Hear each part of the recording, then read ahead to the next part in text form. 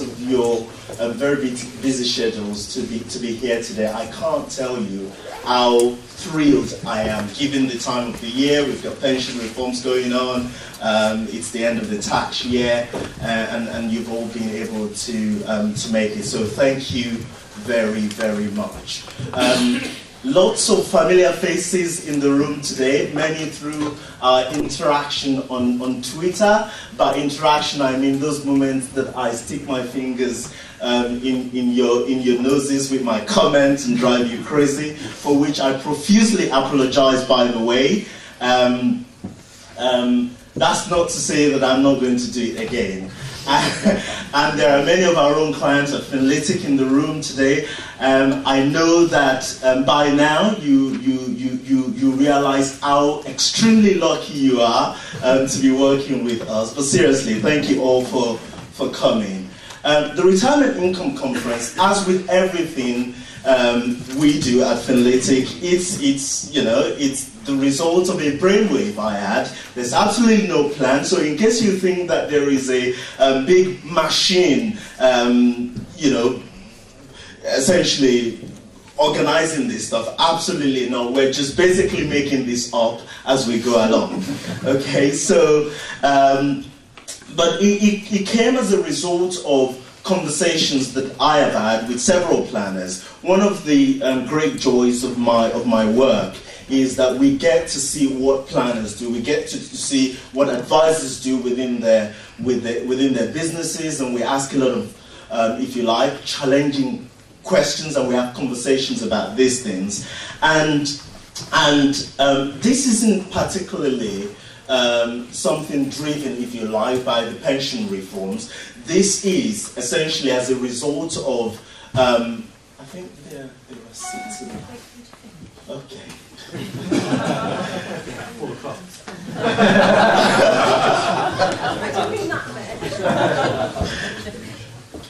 But this is it's essentially as a result of really questioning how we do things, how we do financial planning, how we do cash flow modeling, having conversations with planners about, well, what is a sustainable withdrawal rate from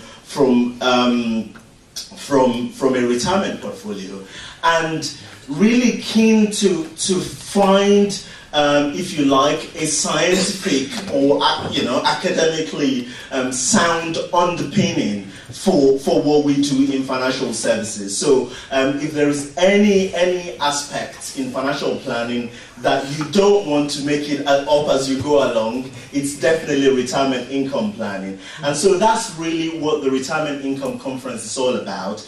It's to explore, if you like, the latest thinking around retirement income planning. And so we're really looking forward to this. I want to take this opportunity to thank our sponsors and the exhibitors. So when I pitched the idea to Viva, I was obviously expecting them to say bugger off. They didn't, and they put their support behind the conference and the white paper that we published earlier this year. So unless you've been out of the country or dead for the last few weeks, you would have seen me in the media writing about pound cost ravaging. And in case just because you haven't had enough of it, there is a copy of that white paper in the pack on your table. So it's all right. And it's essentially laying the foundation for some of the things that we're going to be talking about today. So a round of applause for Aviva for their support in this. And I didn't want this to be some sort of theoretical conference. I wanted us to have a practical make it as practical as possible. And that's why we got Iris and Capital in, essentially to demo the retirement income tools and to give us all an opportunity to ask questions. Where is Martin? Is Martin in the room? Martin keeps asking me these questions about the black box nature of Monte Carlo and stochastic modeling tool. Well, here's your chance to ask them. Already started.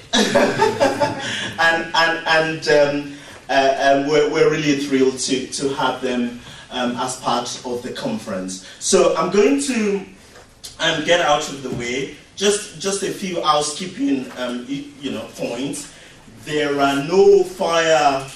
There is no fire test planned for today. So if the alarm goes off, it is real. The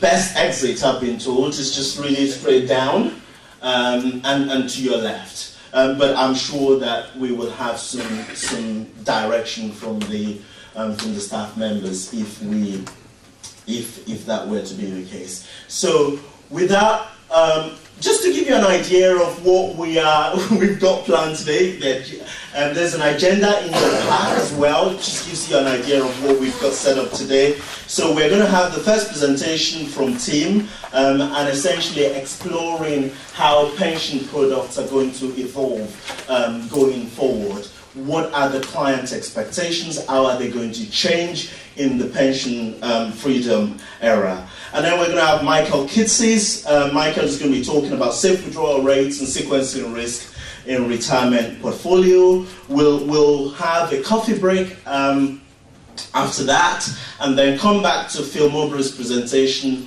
on essentially using Monte Carlo simulations to model retirement outcomes and capture risk. Then we'll have the breakout session.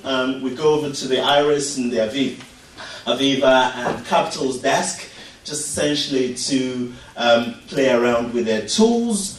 And from there we go off to lunch around about 1:10, and we'll be back here past 2 for the Q&A session, and we're expecting that will run through to around about 10 minutes to 3, and with the plan to wrap everything up at 3 o'clock. So we're not making that one up as we go along. I'm going to introduce Tim. I've only had the chance to speak to Tim twice, actually, and it struck me as a very thoughtful, and as one fund manager who used to work for Tim said to me, the guy really knows his stuff. Tim is an actuary, or started out as an actuary, and is gone on to run pensions and investments propositions at Aviva. He's currently the CEO of the Aviva platform. So ladies and gentlemen, welcome to Tim.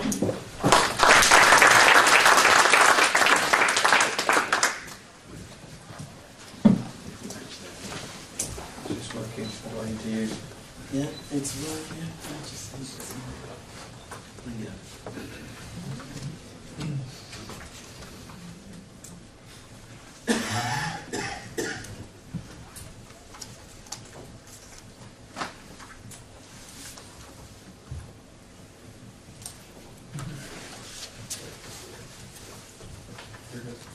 Yeah.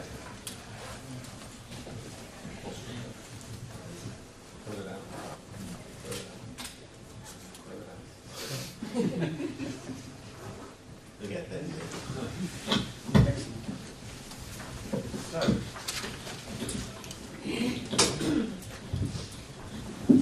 So the setup was we're making this up as we go along, and I think that was a great demonstration for you. So yeah, great to be here, and when I clicked something, it's got that interesting combination of letters there, but hopefully it'll go away as we go through. Yeah, great to be here. Delighted for Aviva to be sponsoring this event. And the latest publication of Planned Cost Ravaging, which is a fascinating term for me. You'll see a few pictures from me. I'm interested in the like a whirlwind there, which is potentially very apt for the new tax year that is coming. So, today, lots of interesting things for you to learn about. Sequencing risk, cash flow reserve ladder, interesting expressions. I think I can just about say most of them. Lots to learn, but not from me, which is a big relief. So my job, my luxury perhaps, is to just set the scene a little bit, give you a little bit of context before those more technically able than I, despite Abraham's kind introduction, take up the baton and go forward from there. So, what am I going to talk to you about?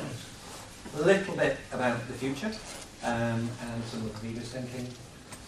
Customers, I'm sure at the heart of everything we do. We're going to talk a little bit about what some of our customers are telling us, some of the analysis that we've done around that, and also highlight as we go along the need for your help, because in my mind, if there's one time coming when good advice was required for many people, it's now. Winston Churchill, you'll see Winston pop up occasionally. Now, I didn't know this until recently, but Winston Churchill was actually an Aviva customer. He's also famous for many quotes. I have a few. I'm just going to turn to them because I'm not a great historian. But there's a couple that may be relevant in the new text here that's coming around all the pension reforms. So there's one here that a pessimist sees a difficulty in every opportunity, but an optimist sees the opportunity in every difficulty. So with all the extra responsibilities out there for people and extra things to understand, we'll come and talk about some of those and what people are telling us soon. Hopefully there's plenty of optimists in the room. There's another one which I hope you don't have to think about, which is if you're going through hell, keep going. That's a bit of context about Winston. So, future of the retirement market. This is, I guess, how it sometimes feels. And certainly a year ago, who could have predicted what the Chancellor was going to do? This is perhaps a better image for me. The lights at the end of the tunnel. We're getting more clarity now. And there's a few points here. So it's now 349 days, apparently, since the budget, when the Chancellor quoted the most significant reforms to pension taxation and planning since 1921, I think is what he said. But despite that, it's only 39 days since the CEO letter came out. So quite a long gap there, with lots of uncertainty. 33 days until the 6th of April, although as I was looking at these slides this morning, I'm not sure that the person who prepared them knows how many days in March, but it's about that number. They may not be in the room, so we won't look at them.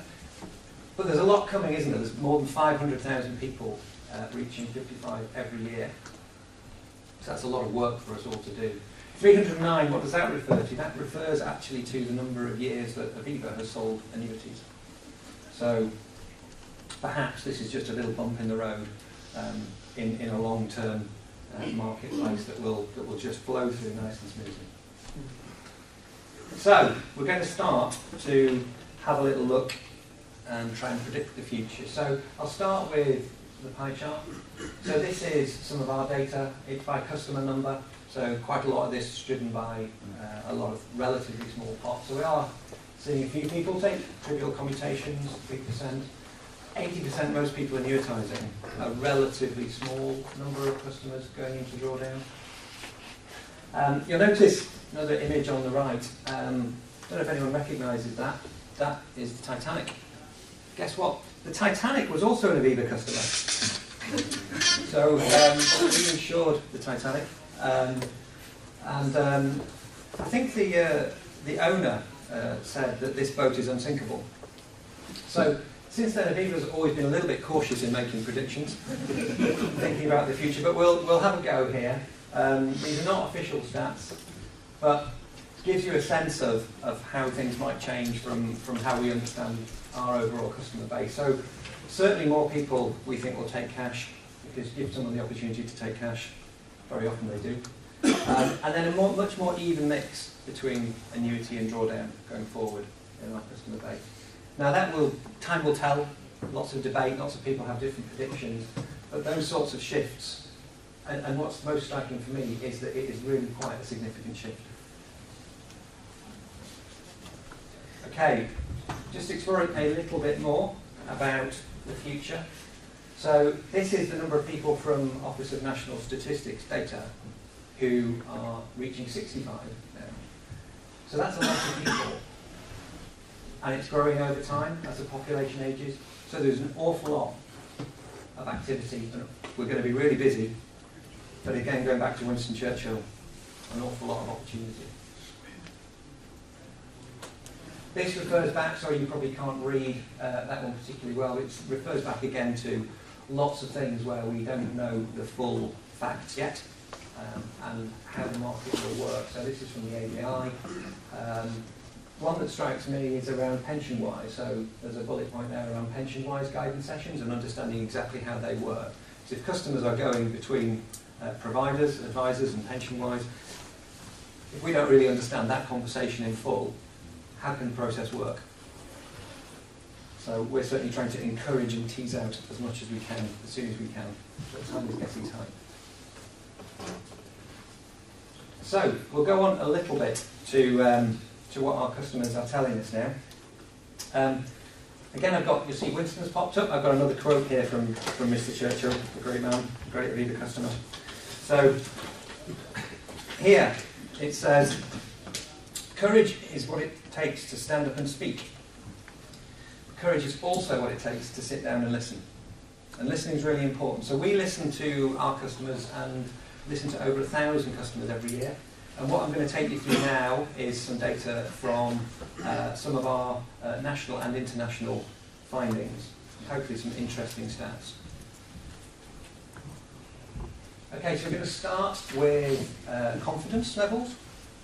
So there's a couple of lines there, in case you can't read. The blue one is net household confidence. The yellow one is around net general economic confidence. Okay, so we start in 2010, everyone's kind of neutral. Then everybody gets pretty depressed, bluntly, in particular about the state of the economy, a bit about household, and back to 2014, people are in a relatively more confident state, or, well, about as confident and optimistic as we seem to get in this country. That's probably not surprising, given what's happened in the economy. But interesting to see how people are starting to take a more positive outlook. So let's look internationally. How are we compared to the rest of the world? So, not too bad. Interesting to see some of the Asian countries particularly optimistic about the future, perhaps to do with their strong economic growth. Some of the countries haven't come up on the labels on the right, I'm afraid. So, I wonder if anyone can guess who the -42 is. Greece, Russia, actually France. Don't know what's going on in France.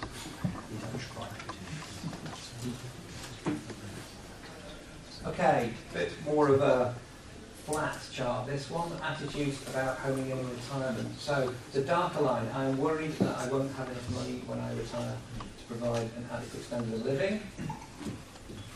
Just at more than half people tending to worry about that. The lighter line, I think I'm going to have to work beyond normal retirement date to fund my retirement. Similar. So there's an interesting balance out there. Half the people broadly feel okay, half the people are worrying. What age group that was? Was it a mix? Sample of 1,000 customers. I think it's a mix. Okay. We're typically doing in the retirement space, though, 55, 65, that sort of age, typically. You'll see some stats coming up about how it changes as well over different age ranges. Okay, so anxiety about retirement again. How do we fare against the rest of the world? So again, Indonesia, it's quite a nice place to be. Nobody's, or less people are worried. My advice is, as you retire, do not go to Poland, because most people are pretty stressed. But interestingly, it's not just a UK phenomenon, but globally, a reasonable proportion, more than half typically, of the people are worrying about the future. Okay, so here we go. Age and sex. So here across the top, you've got some different statistics by different age ranges, going from 18 to 24. through to 55 plus on the right hand side. The box in the middle, so let's see at the start, 32, just to talk you through the colours. So on the left, the greenish is agreeing that they are anxious. The yellow in the middle is neither agreeing or disagreeing. The reddish colour is disagree, they're not worried. So there's a reasonable mix. At the start, even 18 to 24-year-olds, 32% of them are worrying. So if I have a 19-year-old daughter, I'll ask her whether she's worrying about retirement. I suspect not, actually. But as you go through to the red one in the middle there, and that's highlighted because most people are worrying, not because it's my age group. Just. But that is the age that most people are worrying. 64% of people agree they are anxious about retirement at that age, which is interesting, quite a way off, but people are starting to worry. And without wanting to cause any heated debate, I'll skip across quite quickly from whether males or females are worried more about retirement. Okay, more data. Action and trust. So start on the left-hand side. The top half of that is where people have given us their thoughts on what level of income they think they need to survive in retirement. And there's quite a range. So the bottom, number 5 here, 10% have said they want the same income or need the same income in retirement. Interesting. The most common, where people said 19%, about half. And at the top, 4% of people think they'll survive with less than a quarter of their monthly income. Interesting. Not sure what kind of lifestyle that would bring, but interesting to see the range of people's expectations. There's also, at the bottom half, you see in the red, half the people either haven't considered it or just don't know. So that's a great opportunity for us to help them. So, how do they feel about people helping them on the right? Well, not so good.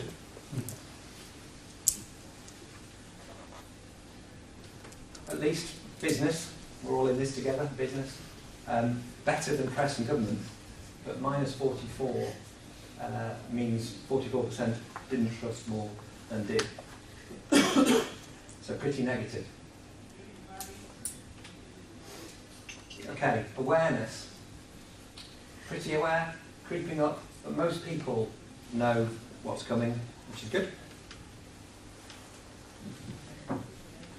How do they feel? Okay, 80% say it's a good idea. Good. Again, say to someone, now you can have some cash. Do you think that's a good idea? Yes, that's a good idea. But actually, it's interesting that 80% are uncertain. So people are starting to get that this is complex, that they need to think carefully, and it's not just as simple as taking your cash, because once you've taken your cash, it's gone. So I think that's quite encouraging, actually, that people are being quite thoughtful, that they're ready to engage in some serious decisions.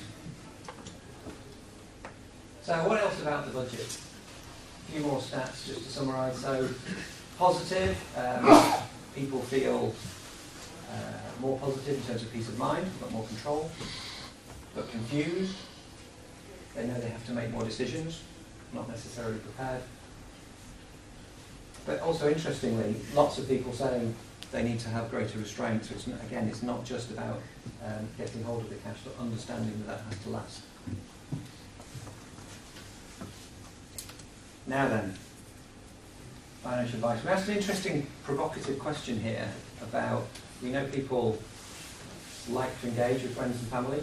So despite that trust point on businesses, is it better to get advice from friends and family than the financial community? A few people agree, but most people disagree, which is really encouraging that people still seem to recognise and value that professional advice can help them through all of those uncertainties. So I think that's a very positive indicator.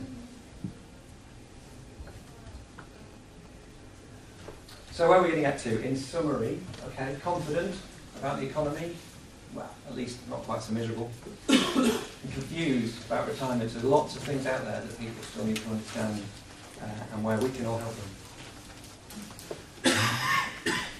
just going to summarise very quickly a little bit around life expectancy as well, which is one of the areas where we find people have least understanding. Just how long does retirement income need to last? So what we've got here, just to explain some of the arrows, you've got men on the left, women on the right. So from our research, and here we've got 50 to 65-year-olds. So the first arrow here is how long people think they will live in retirement. And men are saying 15 years on average. But then when you look at what statistics tell you from mortality data, and in particular mortality data of your typical insured lives and your health insured lives, the hidden figure there is 23. So that's an 8-year gap. So if people planned on their own based on their own instincts, they'd run out of money 8 years early.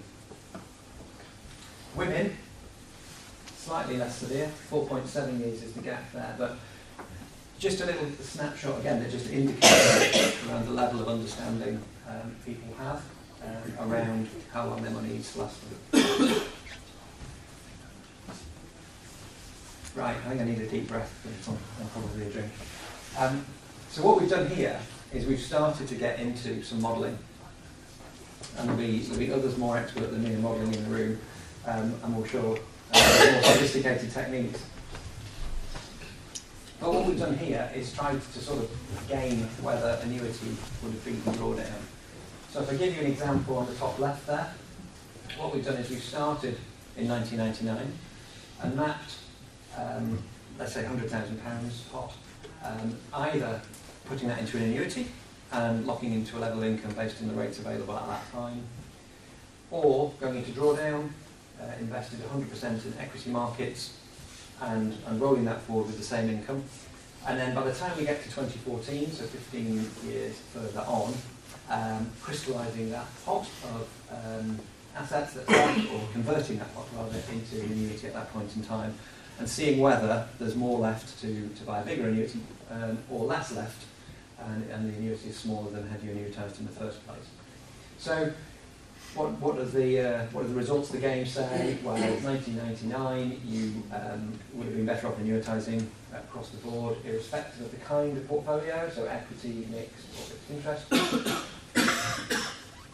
2009, more likely that going into drawdown, benefiting from more buoyant markets, and then annuitising later would have been a better strategy. Who knows? That's the thing, isn't it? It depends on the market. And I think that's the key thing, that there are different scenarios, and it starts to draw out for people that there is no one right answer. And hence the importance of some of the modelling techniques to help people understand the dynamics. So that's just a little simple modelling test that we did. So we're going to have to move on to just touch on modelling tools, and there'll be a lot more around this in the conference.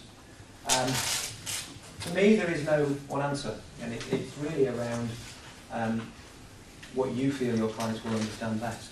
Different clients, as we've seen, as we've gone through some of the data, different customers are at different levels of understanding. Some have thought carefully about what income they need, some haven't got a clue, haven't thought about it, and some will be more aware than others in terms of some of the other dynamics. So there are different techniques, deterministic, stochastic. The key for me is that we help people understand there is no one answer, there is a degree of variability. Another factor, really, independent or provider. I mean, we at Aviva completely respect use of independent tools and use that frequently with our offerings.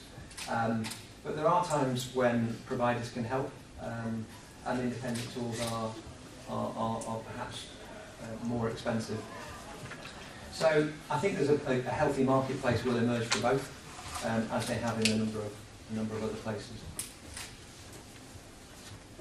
Now, this is not a sales pitch, but the guys have got a standout side where you can start to see some of our emerging thinking. In Q2, we will have available our first tool for helping people work with their clients, helping advisors work with their clients on retirement income choices. So the guys will be happy to show you. I think I'm interested in your thoughts actually about what works and what doesn't work. I have also, is Dave Robson in the room? Dave. So Dave's here from Viva Investors and is also keen to show you some of our new fund packages as well that we have available in this space, in Ewan Monroe's new Aims Income Fund. So if you're interested in that, there's some information on that available as well through Dave. So a few things to look at in the breaks. Okay, so I'm just going to close really on that.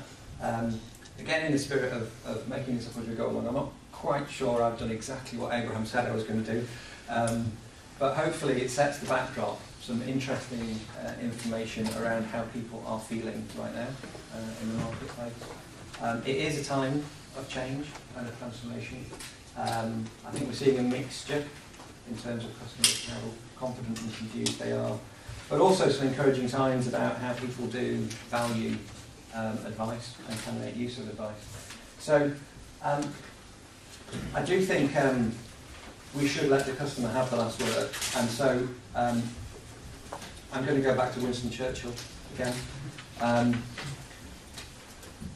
given all this backdrop, given the great need for advice, hundreds of thousands of people going through this, given the fact that you can see negative trust, there's a great opportunity for us, and let's make the new tax year and all we can do our finest hour. Thank you.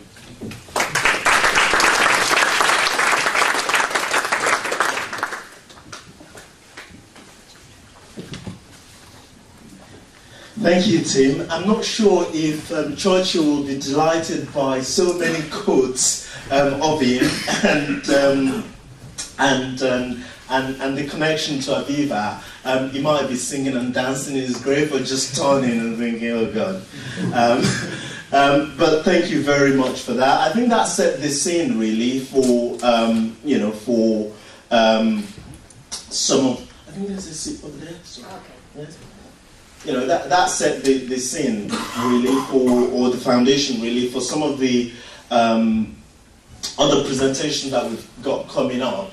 And I think it's encouraging to see that consumers believe that it's better, most people I think agree that it's better to take advice from financial professionals than from from family and friends, especially on retirement.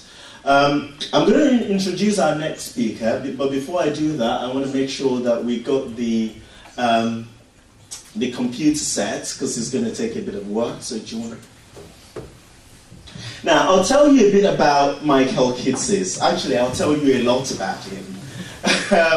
When I came into financial services, right, after my master's degree in Coventry, I got a job in financial services, and that was 2006, and I joined the RBS, and I had 2 weeks of training. 2 weeks of training. I was sent off to Barnsley somewhere. 2 weeks of training, and then I got put in the field with an experienced advisor, and I was asked to shadow them for a few weeks. And then after that, I was put in front of customers, essentially selling funds and protections and pension. After probably 3 weeks of training and FPC. Now, I don't like to go into how many of those clients have since complained about what they were sold, a few years ago. But around about 2010, 2011, I decided that I'd had enough of bank insurance, and I was going to go into the IFA world. And I discovered this wonderful thing called Twitter around that time. And I found this guy on Twitter called Michael Kitces. And I found his website. And he just seemed to know everything about financial planning and retirement income planning and modeling. But more importantly, his blog for me was a window, if you like, to so many other resources and so many other, academic papers and research about what we were doing in financial services. And for me, it was, well, why didn't anyone tell me this stuff before they let me loose on those poor souls, several years ago? And that's how much I value Michael's views on all things financial planning, really. Michael is, is a very experienced planner and is the Director of Research at Pinnacle Advisory Group, which is a US-based, what they call RIA, with nearly 1.5 billion of asset under management, a speaker in so many industry events in the US. I think last I checked, Michael, you speak at around 50 conferences a year. Almost 70. I don't know how the guy manages to sleep, but apparently he tells me he gets 6 hours of sleep on a regular basis. So I give you Michael kisses. Thank you, Abraham. Welcome, everyone. It's great to be here. I'm enjoying kind of first trip out to the UK, and very fascinated actually with Tim's data and some of what he was talking about. There are interesting parallels and differences in what's happening in the retirement space in the US versus what's happening here in the UK. We're a bit larger on population overall, including where our baby boomer post-World War II cohort is. So we're actually at the point now, 10,000 people a day turn 65 in the US and will every day for the next 15 years. So it is a massive focus around retirement in the US. At the same time, some really interesting differences in cultural attitudes. So we have long had the opportunity to transition our assets out of pension plans over to retirement accounts, as well as accumulating dollars in retirement accounts. And when you actually look at the US space, for people who already have assets that they are managing themselves, the percent that actually go back and choose to annuitize it is about 2%.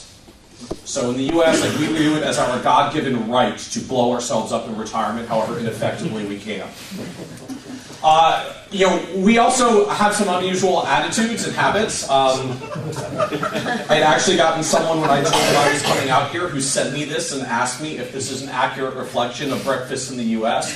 The answer is no, we would have more eggs. 3 eggs minimum, and they would be scrambled. But it leads to interesting differences around longevity as well. Amazingly enough, we actually survive despite the fact that we eat this very regularly. With very similar statistics that Tim had showed earlier around the longevity in retirement, and particularly the longevity in retirement for people who have tended to save and are a little more affluent in the first place, who tend to have greater life expectancies. So this kind of trend in the US as well as here in the UK towards we're accumulating all these assets, we now have either for the first time or for a long time the ability to accumulate large lump sums, and then we have to figure out what the heck to do with it, has fueled a lot of research around retirement and what it looks like. And what I'm going to talk to you today about primarily is a thread of research that's been running in the US now for almost exactly 20 years. That's broadly called safe withdrawal rates. I'm curious, how many of you have heard of safe withdrawal rates, 4% rule? Those are kind of the names that I bounce around with. So I'm going to talk a little about the origin of where exactly it is that came from, how it came forth, where we came up with that number, as well as a little bit of what it would actually look like if you applied some of the same research here in the UK. Now when I look at the safe withdrawal rate question, like the most basic level, we're usually just trying to answer one or two fairly fundamental client questions. The first one usually goes something like this. I've been saving and accumulating for a bunch of years. I save money in various types of accounts. I've accumulated a pretty good pile of assets. I've got some retirement accounts. I've got some investment accounts. I've got all this money. I don't really want to work anymore. I'm trying to figure out how I translate pool of money into sustainable stream of cash flows for the rest of my life. Which is not an entirely clear and an intuitive solution about what to do. The easiest one, I can go buy a bunch of bonds, fixed income investments, just take my coupon checks for the rest of my life. That works relatively well for short-term time periods, doesn't work so well for long-term time periods because inflation becomes a very significant problem. So then I've got to layer in something that's got a bit of growth to handle the inflation. So I start putting something like equity shares into my portfolio. Now I've got another cash flow stream. Dividends are going to start cutting me checks over time. They generally grow over time, helps to keep pace with inflation. I get some capital appreciation as well. But now the picture gets a lot messier because now I'm trying to draw from interest, from dividends, and from capital gains. And of course, at the end of the day, while I don't want to run out of money too soon, my goal is not necessarily to live like a pauper and leave a giant pile of money to my children. So at some point, I need to figure out how to tap at least some of the principal as well. And by the time you're trying to mix all those buckets together, how do I tap the interest and the dividends and the capital gains and the principal, which of course all is volatile, particularly once I put equity shares in there, because it's moving up and down, makes this a really complex question. Now for others, they come at it from a little bit of the opposite direction. These are the ones that say, look, I've been going through, I've got a sense as to what my retirement is going to be. I know where I'm going to be living. I know what I'm going to be doing. I know what lifestyle I'm going to be maintaining. Maybe I figured that out on own. Maybe I figured that out by working with you as my advisor. So I know about what it costs on an ongoing annual basis to fund my retirement. I know what the cash flow need is. What I don't know is how much money do I need in the big bucket in order to make that work. And really, it's just opposite sides of the same coin, right? So we have a pool of money, and we're trying to figure out what the cash flows are, or I've got a cash flow goal, and I'm trying to figure out what the pool of money would be in order to make it work. That's all that we're really trying to do with the whole safe withdrawal rate research question, is figure out how to build that link once we mix together interest, dividends, capital gains, and the expectation that eventually I'm going to tap some of this principal as well because I don't need to die with all of it left over. Now, here's how we would have analyzed it historically. So how would we have done it historically? We would plug it into financial planning software and see what it looks like. Basically, we plug it into a giant spreadsheet. That's what we did before, even as financial planning software. So if I look at the research going back 20, 30, 40 years ago, the way we answer this question is pretty straightforward. You're a 65-year-old, we're just going to plug in your spending for 30 years, see how it turns out. Right? It can take long-term market returns. Our classic U.S. data, I think, is fairly similar here. We tend to do long-term projections with inflation, something around 3%, give or take a little. Long-term return on equities in the U.S. is about 10% over the past 100 years. Long-term return on bonds, fixed income investments is about 5%. So if I have a balanced portfolio, 60% stocks, 40% bonds, I get about an 8% return. If I give them a $1 million portfolio, just to make the math nice and round and easy, I get a chart that looks something like this. So the yellow line is the client spending. It starts out at about $60-something thousand a year. It increases each year by 3% inflation. So by the end, I'm spending about $160 a year to maintain the same standard of living. Inflation's pretty rough. The red line is the account balance. So it starts out at $1 million. In the early years, we actually build a little bit of a cushion because we start out spending only about $60-something thousand, but we're earning 8%, which means we're making $80,000. So we build a bit of a cushion in the first half of retirement. Then about halfway through, we hit that crossover point. We start winding the portfolio back down. We wind it down the second half of retirement. Of course, the spend down gets more rapid at the end because inflation-adjusted spending is starting to really pressure the portfolio. But we make it to the end. And classically, if you want to figure out if you have a reasonable retirement, this is pretty much how we did it. And the conclusion was really straightforward. If the red line made it to the end, things are good. If the red line hits 0 too early, you have a problem. So you have to move on the 4 fundamental levers of retirement spending. Save more, spend less, retire later, die sooner. Those are the only 4 that work. Some combination of those will either get your red line to the right place, or with the last one, if you just die early enough, you don't have to worry about running out of money because you ran out of life first. But that was the pretty straightforward approach. We plugged in the numbers, we looked at how it worked. Most of us would have projections that would look something like this. Oh my clicker appears to be not cooperating with me. Oh, this here. Uh-oh. I think your computer froze. Oh, there we go. All right, it's coming back to life. Maybe, sort of. I'll let you take these. So, at the same time, we would also often have a chart that looks something like, oh, sorry, too far. Now it's picking up all my clicks at once. There we go. So, a lot of the time, we'd also have a chart that looks something like this. I know the numbers are a little bit small for you to read, which isn't really a problem. The format should be familiar. So, we just count the years from 1 to 30. The first column is your account balance at the beginning of each year. The second column is your growth. The third column, which, sorry, I washed out a little bit in the coloring here, is your withdrawals.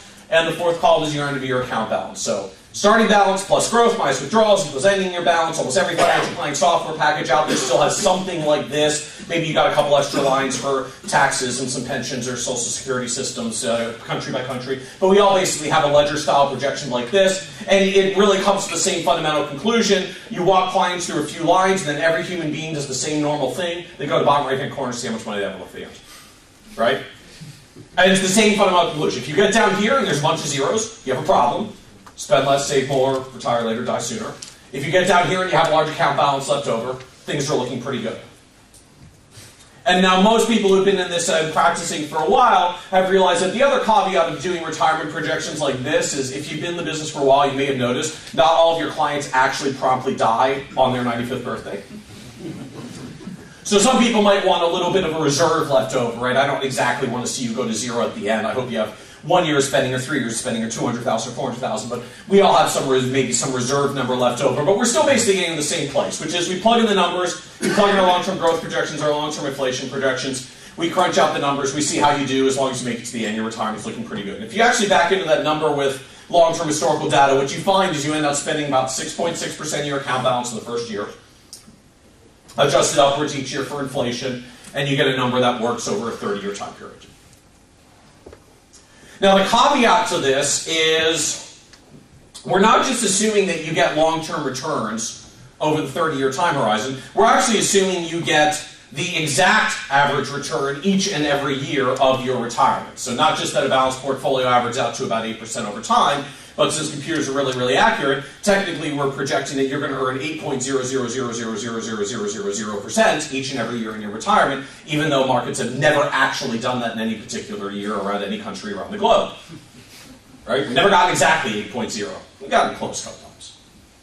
So we can look at what happens with the same kinds of projections if we start introducing a little bit of volatility. And I'm going to do this by introducing just the smallest amount of volatility to start. I'm still going to assume that stocks average 10 and bonds average 5. But instead of doing same straight line returns every year, I'm going to assume there are 2 years where you earn 20, 2 years where you earn 0, 2 20s, 2 zeros, still averages out to 10. I'm still going to give you 10% in all the intervening years on stocks. I'm still going to give you 5% on bonds. So we're not even getting into real world volatility in bear markets yet. Just 2 really good years, 2 really bad years. Everything else smooths out.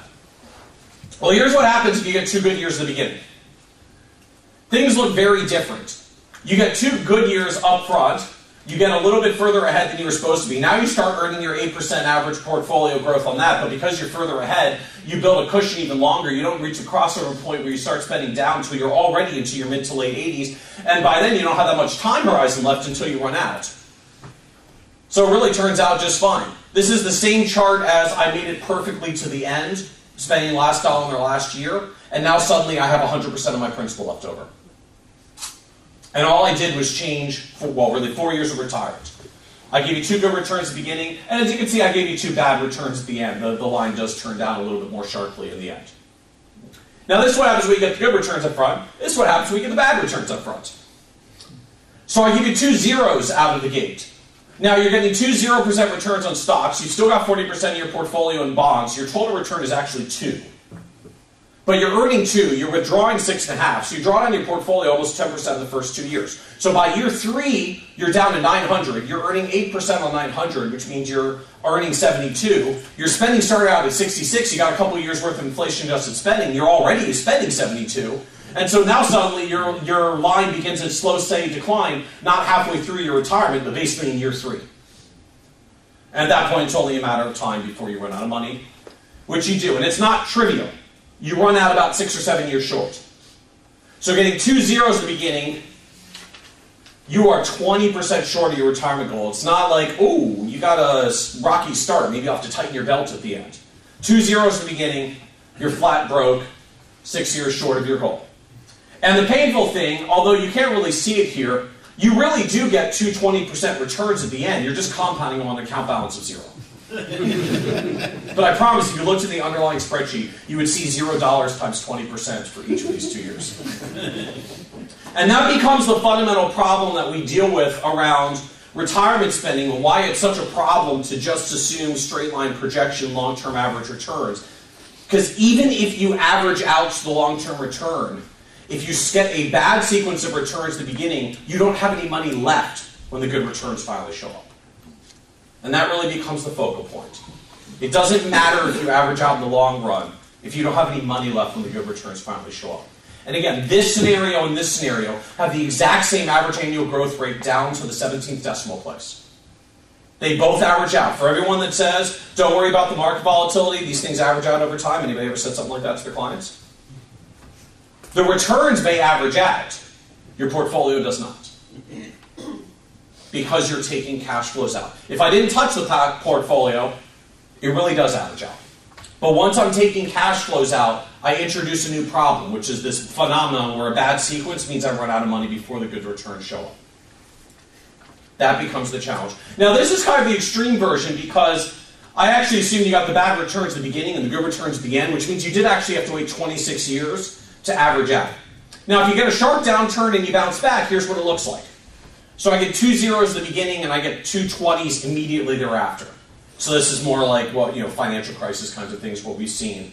Sharp downturn, sharp bounce back. When you get a sharp downturn and a sharp bounce back, it actually doesn't hurt that much. You run out 1 year early. You're a little bit off. It's actually not such a big deal. And this is actually one of the key takeaways around sequence of return risk that I find is still not really sinking in around the globe as we get used to this. It's actually not situations like the global financial crisis that introduce sequence of return risk. The downturn was very sharp and severe, but the recovery was as well. And when the recovery actually bounces back fast enough, this is a really negligible difference at the end. I mean, yes, technically we ran out of money 1 year short, but obviously with this level of volatility, we have 24 other years to do this as well, and there's lots of ways that we can get back on track. So it's actually not single-year sharp downturns that are problems. It's extended periods of mediocre returns. It's not bad years, it's bad decades. And it doesn't actually take much of a bad decade. You just have to get a flat one. Take 10 years of ongoing withdrawals from a portfolio that's flat, and you've dug down a very, very deep hole that you can't recover from. It's not actually the market returns that are digging the hole. It's the ongoing withdrawals a little bit at a time that cumulatively adds up to a lot. So even when I look back in places like our US space, our retirees that started in 2008 right before the financial crisis are actually looking fine. It's the ones who started back in 2000 that have a problem.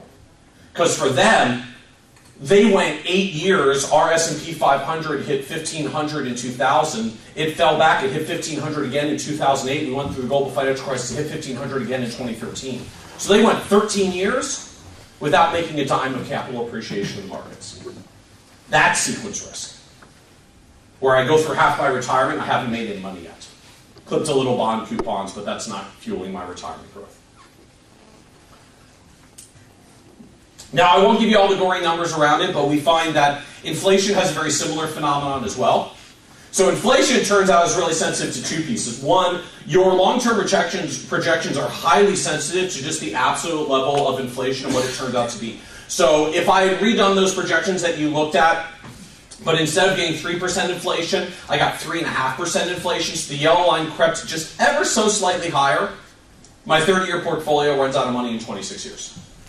0.5% inflation cost me 4 years of a shortfall. Now, if I'm wrong the other direction, I thought I was going to get 3% inflation, it only turns out to be 2.5%, so the yellow line doesn't quite creep up as much, I don't withdraw as much from my portfolio. My 30-year portfolio actually goes 35 years. So 0.5% inflation over a 30-year time horizon is a 9-year swing on a 30-year portfolio. Think about that. 0.5% of inflation is a 9-year swing in the sustainability of a 30-year portfolio. Anybody highly confident in their inflation projection within 0.5% over the next 30 years? 10 years. 6 months.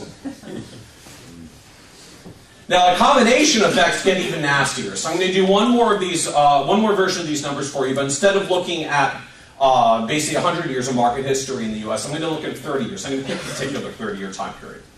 So we're going to look at the time period in the U.S. from 1969 to 1999. And I'm going to assume that you sit down with your client in advance and you have an actual functioning crystal ball that tells you with 100% accuracy exactly what the returns are going to be for the next 30 years. So you sit down with your client, it's 1969. First you give them the bad news. Inflation over the next 30 years is going to be 5.3%. That's a lot of inflation. I'll show you in a minute just how much it adds up. Inflation is going to be 5.3% for the next 30 years. Equities, just based on large cap US stocks, are going to do 13.4%. Bonds, just based on our intermediate sovereigns, are going to do 8.6%. Which means your 60-40 balanced portfolio, if we just annually rebalance it for 30 years, is going to do 11.5%. Now, it's kind of depressing by today's standards. I don't know about here, but in our country, you would actually get sued today if you did a 30-year projection assuming a balanced portfolio is going to do 11.5%. It's so far outside of the norm, you would be liable for it. Yet, fortunately, we have our functioning crystal ball, and we actually know for a fact this will happen. This really is what happened. This is true U.S. history. Astounding time period to be an investor. 11.5% on 60-40 portfolio. Real return after you back out the inflation is still north of 6%. Astounding time period to be an investor. So if you do your retirement projection, you get a chart that looks something like this. Similar to the yellow and red line I'd shown you before, although if I overlaid it, you would find a few differences. The first is the yellow line, thanks to 5.3% inflation, creeps up a lot higher. You start out at about $70-something thousand a year. You finish at $350,000 a year just to maintain the same standard of living. 5.3% inflation is brutal. These are the kinds of scenarios where the cars at the end cost as much as the houses at the beginning. Astoundingly high numbers. This client ends up spending $1 million in just the last 3 years from a portfolio that starts at $1 million and has to go the first 27 years before you spend $1 million of inflation-adjusted spending in just the last 3. Fortunately, the good news is that's really easy to do when you get 11.5% on 60-40 portfolio. So they do just fine. The portfolio starts at $1 million. It actually grows as high as about 1.6 because they have to build a bigger cushion for how high the inflation-adjusted spending is at the end. But they do it, they make it, they get into the end. Since we have our perfectly functioning crystal ball, we know exactly how to do this, so we've run the numbers, we can back into it and figure out with confidence. You can spend $74,000 a year in the first year, adjusted each year for 5.3% inflation. We already know it works because we did our long-term projections with our functioning crystal ball, and then if you live it in the real world, this is your retirement. That's real-world volatility and inflation. You really do average out to 11.5% on a 60-40 portfolio. Unfortunately, you get there by earning about 2% for the first 12 years and 18% for the rest. And you just barely manage to go broke in year 12. You started in 1969, the greatest bull market of the century in the U.S. ran 1982 to 1999. It was actually the greatest simultaneous bull market in stocks and bonds at the same time, which is how you got 18% on balanced portfolios through that time period. And you just barely ran out of money before the greatest bull market happened. And that's what we really deal with in the world of sequence risk. This was our 73-74 bear market, which was our second worst of the century. And basically, once you go through the 73-74 bear market, you cut your portfolio in half and your inflation is ramping up to double digits, you have no chance of recovery. And so once again, we get the distinction with sort of the stark reality of real world. Average returns, this worked. I knew for a fact from what the average return is going to be. Average returns, this worked. Real world volatility, you're flat broke in 12 years. And you're basically doomed after 6. Now, this is a bad sequence, although it's actually not the worst. There are some slightly worse time periods that look even uglier than this in the U.S. historical data. As it turns out, though, this has also been one of the most fantastic periods to retire if you just have the great fortune of living it in reverse. Right? So you start with 1999. You start with the good returns for the first half of your retirement. And then you wind it down. Now, it's not what a lot of retirees think. So if I went to Tim, I said, Tim, here's how your retirement's going to go. First half's going to feel great. Inflation's modest, stock returns are high, bond returns are high. But when you turn 80, which I find for a lot of clients is like that point of no return, like whatever your lifestyle is by 80, you ain't changing it at that point. So when you turn 80, the market's going to crash 45% and will not recover for the rest of your life. You might think that you want to go hide in bonds, but that won't work because bonds are going to go through the worst bear market of the century, and they will not recover for the rest of your life. And while you're trying to manage through all this, inflation is going to go from 2 to 12. So I'm going to hit Tim with pretty much the worst possible of everything that can hit a retiree all at once in your 80s when there's absolutely nothing you can do about it. This is how his retirement goes. I guess in real time, when he starts out at $1 million and his portfolio comes back from 10 to 7.5, it will feel traumatic. But he's not exactly failing. And this is actually sequence of return risk in reverse. The bad scenarios are actually so bad that it doesn't matter how good the returns are later, you can't recover. When you get the good returns up front, you actually get so far ahead, it doesn't matter how bad you hit them at the end, they can't fail. You might take a chunk out of his inheritance. I guess his kids will be unhappy when they only inherit $8 million instead of 10. But considering he retired with 1, did okay.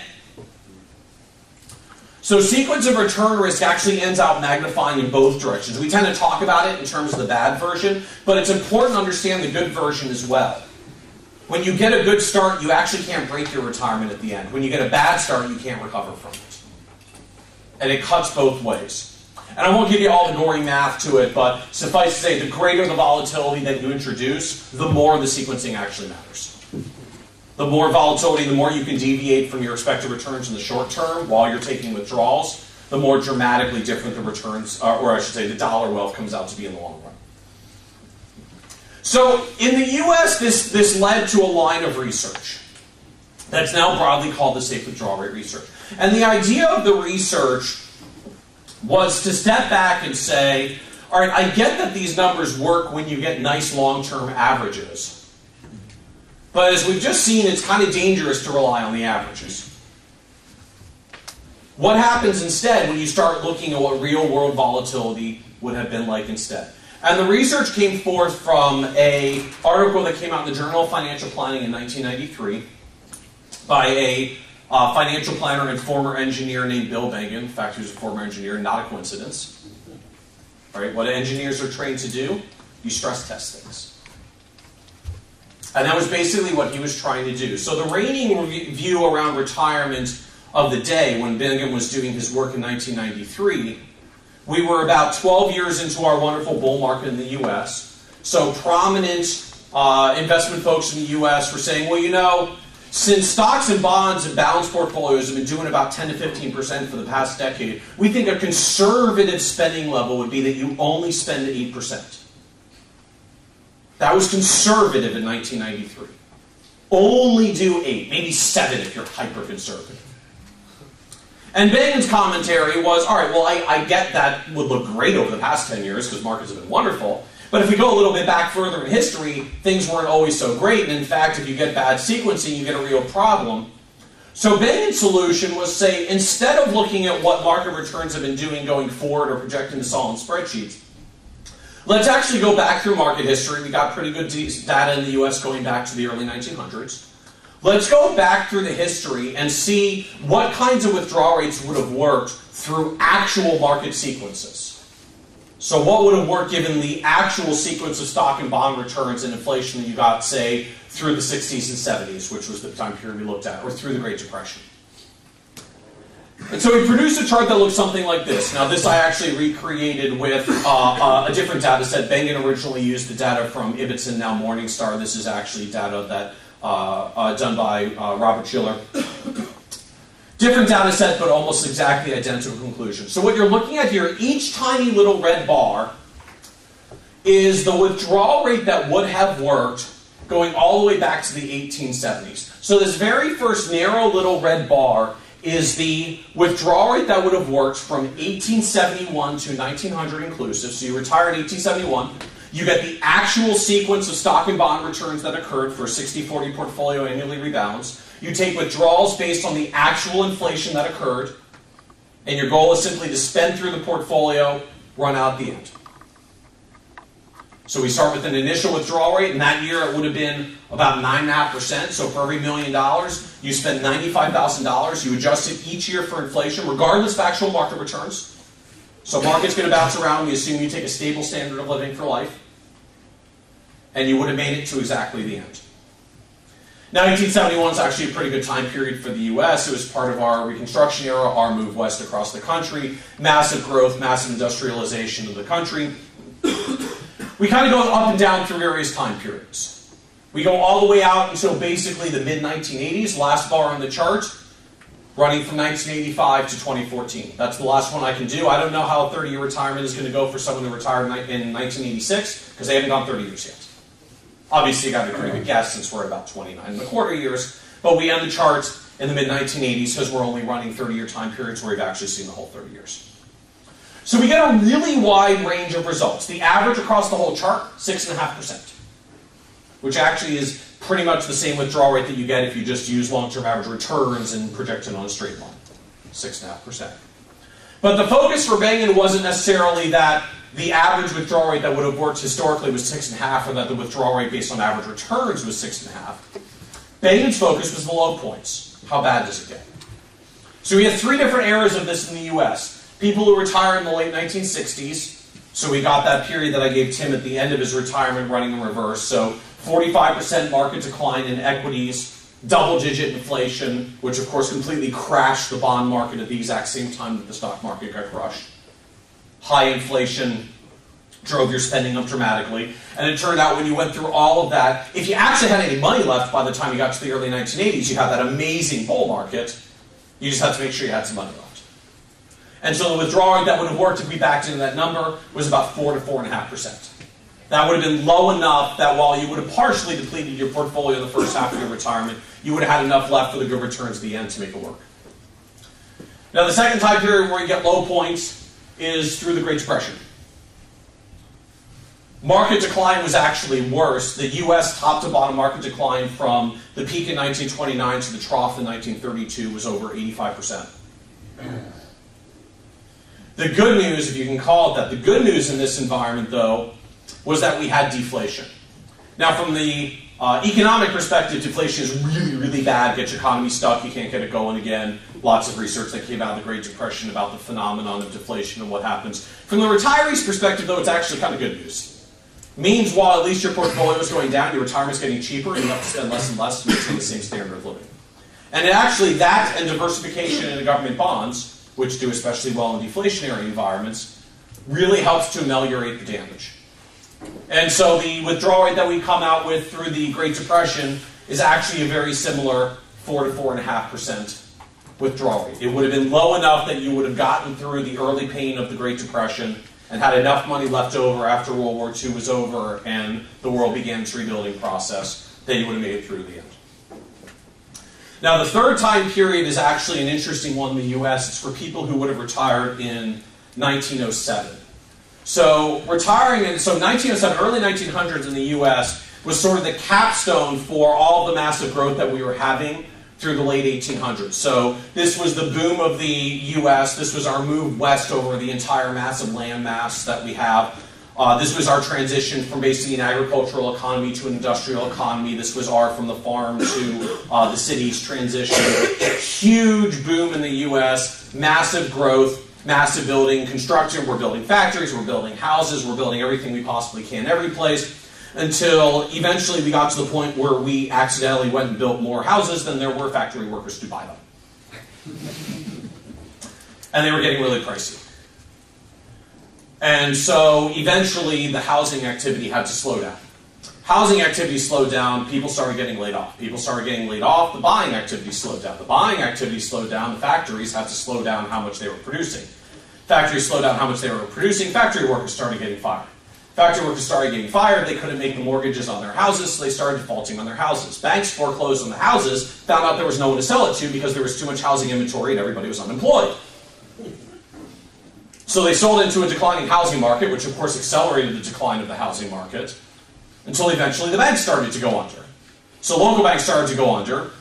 People figured out that their local banks were starting to go under, so they would line up at the bank to get their money out, which would guarantee that the local bank would go under. We had no federal system to back the banking system back then. So the local banks started failing. As the local banks failed, they started causing the regional banks to fail, because they were basically holding companies from the small banks. The regional banks started failing until eventually the national banks started failing as it went all the way up the line, until we got to a point in the fall of 1907 where literally the major Wall Street firms would not lend to each other in the overnight market because they were afraid that they would open the newspaper the next morning and find out that their counterparty was out of business. Sound vaguely familiar to anybody?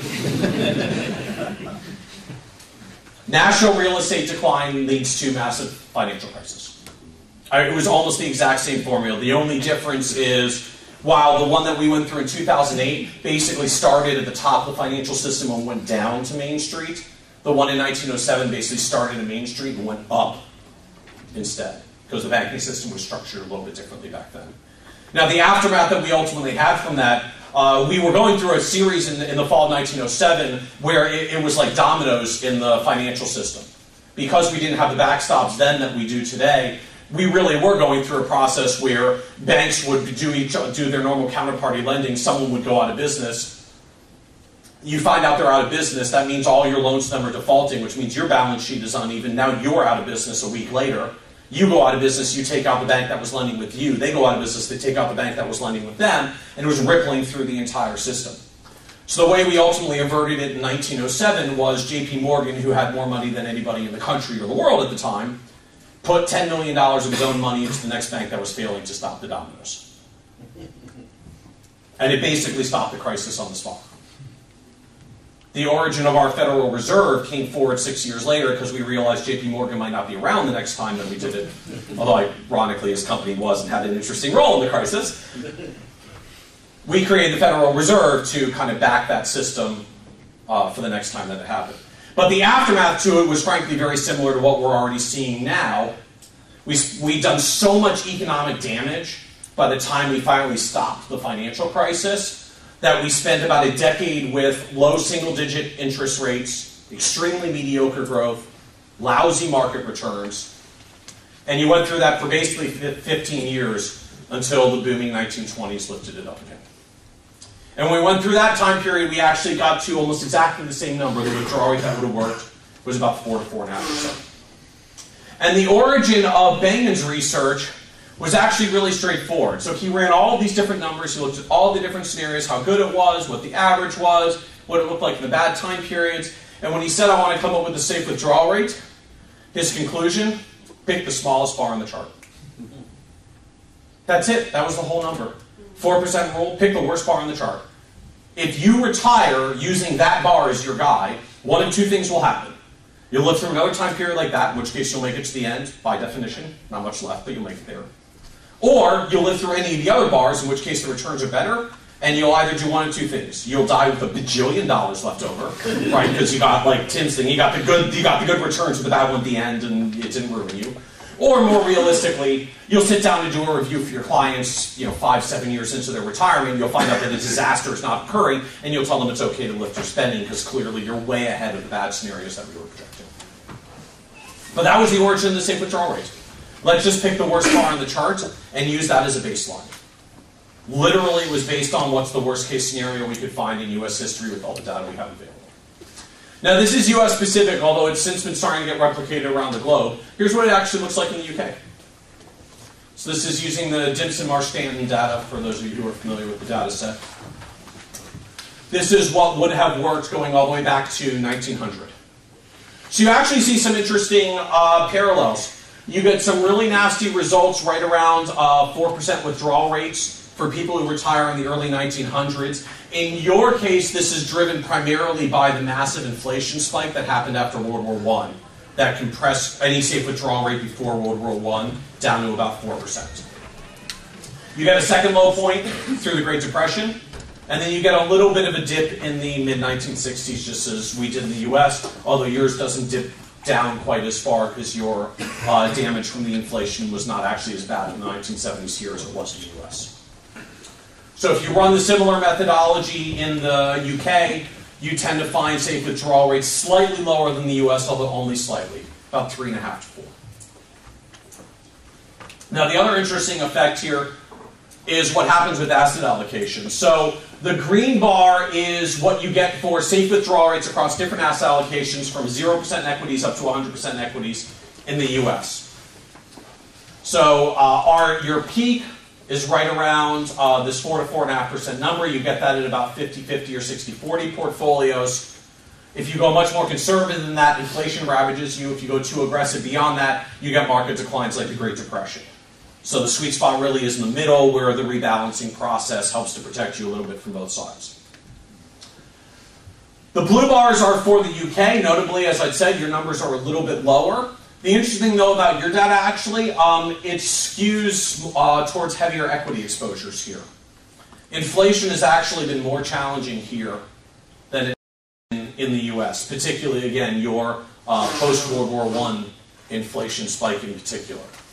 And so to the extent that equities prove to be a long-term hedge against inflation, your portfolios actually fare better when you skew a little bit more towards equities. And actually the notable difference between the two, because of the damage of inflation, and sorry, the lines end out pretty close here. The bottom line is what happens when you use UK stocks and intermediate sovereigns. The higher blue line is actually what happens when you use UK equities and short-term bills. So sovereigns with maturities under 1 year. You actually get slightly better results. And we've seen a similar phenomenon in the US. What ends up happening is in the time periods where really bad stuff happens, the last thing you want is to have bond losses on top of your stock market losses. So from the diversification perspective of just trying to stem the bad scenarios, the downside, if markets are good, bills are fine because the equities carry you. If markets get bad and inflation spikes, you want the bills because that's your cash to reinvest in equities when they're down, and they don't get ravaged in the same way by rising interest rates. So it's an interesting dynamic. Wealth maximization, you want to own stocks and bonds. Risk minimization, you actually want to own stocks and bills. So as we look at this overall, what Bengen basically found was if the average withdrawal rate that works is about if the average withdrawal rate that works is about 6.5, the withdrawal rate you need to defend against bad market environments is more like 4 to 4.5. Basically, you take about a 30% haircut to your spending to defend against bad sequence risk. That's not a trivial haircut, but that's the haircut that you take to defend against bad market risk. And then obviously, if it turns out that the market doesn't actually do bad things, you'll have extra money left over, or you can lift your spending along the way. Balanced portfolios tend to fare well, in part because of the balancing effects between inflation and deflation. Your country tilts a little bit more towards inflation. It tends to favor your stocks a little more. We have more deflation in our market history. It tends to skew us a little bit more conservative. Now, there are a lot of adjustments that can be done to this as well. So the original research was fairly straightforward, plain vanilla. We assume you get gross index returns, there's no fees, there's no taxes, there's none of the other drags that happen in there in real life. All of these have actually been extended in the research for the past 20 years or so, and there's actually a really deep body of research now in the US around how you can adjust these withdrawal rates for all these different factors. So if you've got some fees and taxes, you take them down a little. If you've got a shorter time horizon, you can lift it up a little. Greater diversification tends to lift it up. So almost all of the safe withdrawal rate data that you hear literally assumes you only own 2 asset classes, US large cap stocks and intermediate US government bonds. Obviously, most people in practice are more diversified in today's world, leads you to somewhat higher withdrawal rates. So people have more or less spending flexibility than others. If you're actually able to cut your spending in bad markets and make it up later in good markets, you can spend a little bit more. Not all clients are comfortable with that, right? We have the clients where we said if something really bad happened, would you be able to cut your spending? They're like, well, yeah, we can trim back a little. We'll do fewer vacations or something. And then we have the other clients. If things were bad, would you be able to cut your spending? Like, oh my God, that'd be crisis. Can't change anything. All right, well, we're going to set you at the minimum baseline. So you can adapt this for client comfort levels. And these are basically the ranges that we actually see for all these different adjustment factors that are out there. So a few advisors in the US now are starting to adopt this by literally kind of going through it almost like a questionnaire process with clients and layering additional adjustment factors on up and down. So we'll haircut you a little for your fees, we'll haircut you a little for your taxes, we'll give you more for your time horizon, your diversification, your spending flexibility, we'll move it up or down based on the initial market conditions. Lots of research actually going on now in the US around what market conditions do to this. So if you retire when overall equity levels are cheap, you get much higher withdrawal rates. Because even a bad sequence when stocks are cheap is only so bad. Bad sequences are much worse when stocks are expensive. So the starting levels of the market when you actually retire are a surprisingly dramatic impact. Even though market valuation is pretty useless as a short-term predictor, it's very effective as a long-term one. So it's a big driver of withdrawal rates. Overall now, what we actually see around this, if I can give you a snapshot of where the research is today in the US. So all this is now building around how do we manage this sequence of return risk. These possibilities that we get bad sequences followed by good ones, which means you get the average return you were expecting, but you don't get there in the order that you want. If you spend too much, you deplete in the early years and you can't recover. So this is getting tackled from a couple of different directions. The first, and kind of the starting point to it, was the safe withdrawal rate research, which was simply to say, if you're really concerned about the sequence, just spend so little that you don't fail in any sequence. That's basically what 4% rule was. Just make your spending so low that you are either okay or you have extra money, which is a good trade-off. The second thread that's now coming forth is saying, well, maybe we can do this a little bit more effectively by adjusting spending along the way. Now, granted, as I mentioned earlier, there are a couple of clients where any adjustments to their spending is like a personal financial crisis for them, so you can't do that. But for most clients we find in practice, they can tolerate some spending adjustment. They don't really want to, but if we say, like, look, if it's the next Great Depression, do you think you could spend a little less? P.S., it's not like your friends are going to be eating out anyways because they're poor too. All right, yeah, I guess we can tighten it down a little bit. So spending flexibility helps. Some advisors in the U.S. are actually expanding this into actually creating decision rules. So very specific targets. We're going to start your spending rate out at 5%. If it drifts higher than 6, which means your spending is outpacing your portfolio, you have to go through a cut. If it drifts down below 4, which means your portfolio is outpacing your spending, you can have a raise. So like we'll put rules in place and you'll actually follow it like a system. You can do that with percentages. You can do that with Monte Carlo probability of success, lots of different ways that's getting built. We actually see some people now beginning to create, just as you might have an investment policy statement that says how you're allowed to allocate and manage the portfolio, they're literally creating withdrawal policy statements that dictate how you're going to draw from the portfolio. So which investments are you going to tap? Well, we're going to use equities when they're up. We're going to use cash when it's down. We're going to rebalance under these terms. We're going to take this much as a starting withdrawal. We're going to adjust it up if these things happen. We're going to adjust it down if these things happen. So they actually spell the whole thing out in policy. So when some market shock happens, everybody knows what the game plan is. Right? Market volatility is not some scary, unexpected thing. It's, look, you have $1 million. According to our policy statement, if your portfolio crosses under 820, you're going to take a cut. Your cut will be 10%. We've already figured out what the 10% spending cut would be. You're going to trim back your restaurant budget a little, and you're going to eliminate one vacation. So no stress. Don't need to worry. Just market volatility is going to bounce around. If you cross this line, we're going to do these changes. If you don't, we're not. And there's nothing else to worry about. And we've actually seen a lot of people say they are. I know a few advisors that were actually doing this through the financial crisis. Said clients were massively easier to manage. Much, much, much easier. Because we don't realize it sometimes, but a lot of the fear that you get from clients when they're going through times of market volatility is because they literally don't know where the line is between okay market volatility and it's a problem levels of market volatility. And we're usually not very good at telling them, frankly. You know, it's okay, stay the course. These things average out, all the things that we tell our clients, most of which is true and most of the time it is accurate, but they've still got that deep nagging feeling somewhere that says, all right, but clearly at some point it will actually be a problem.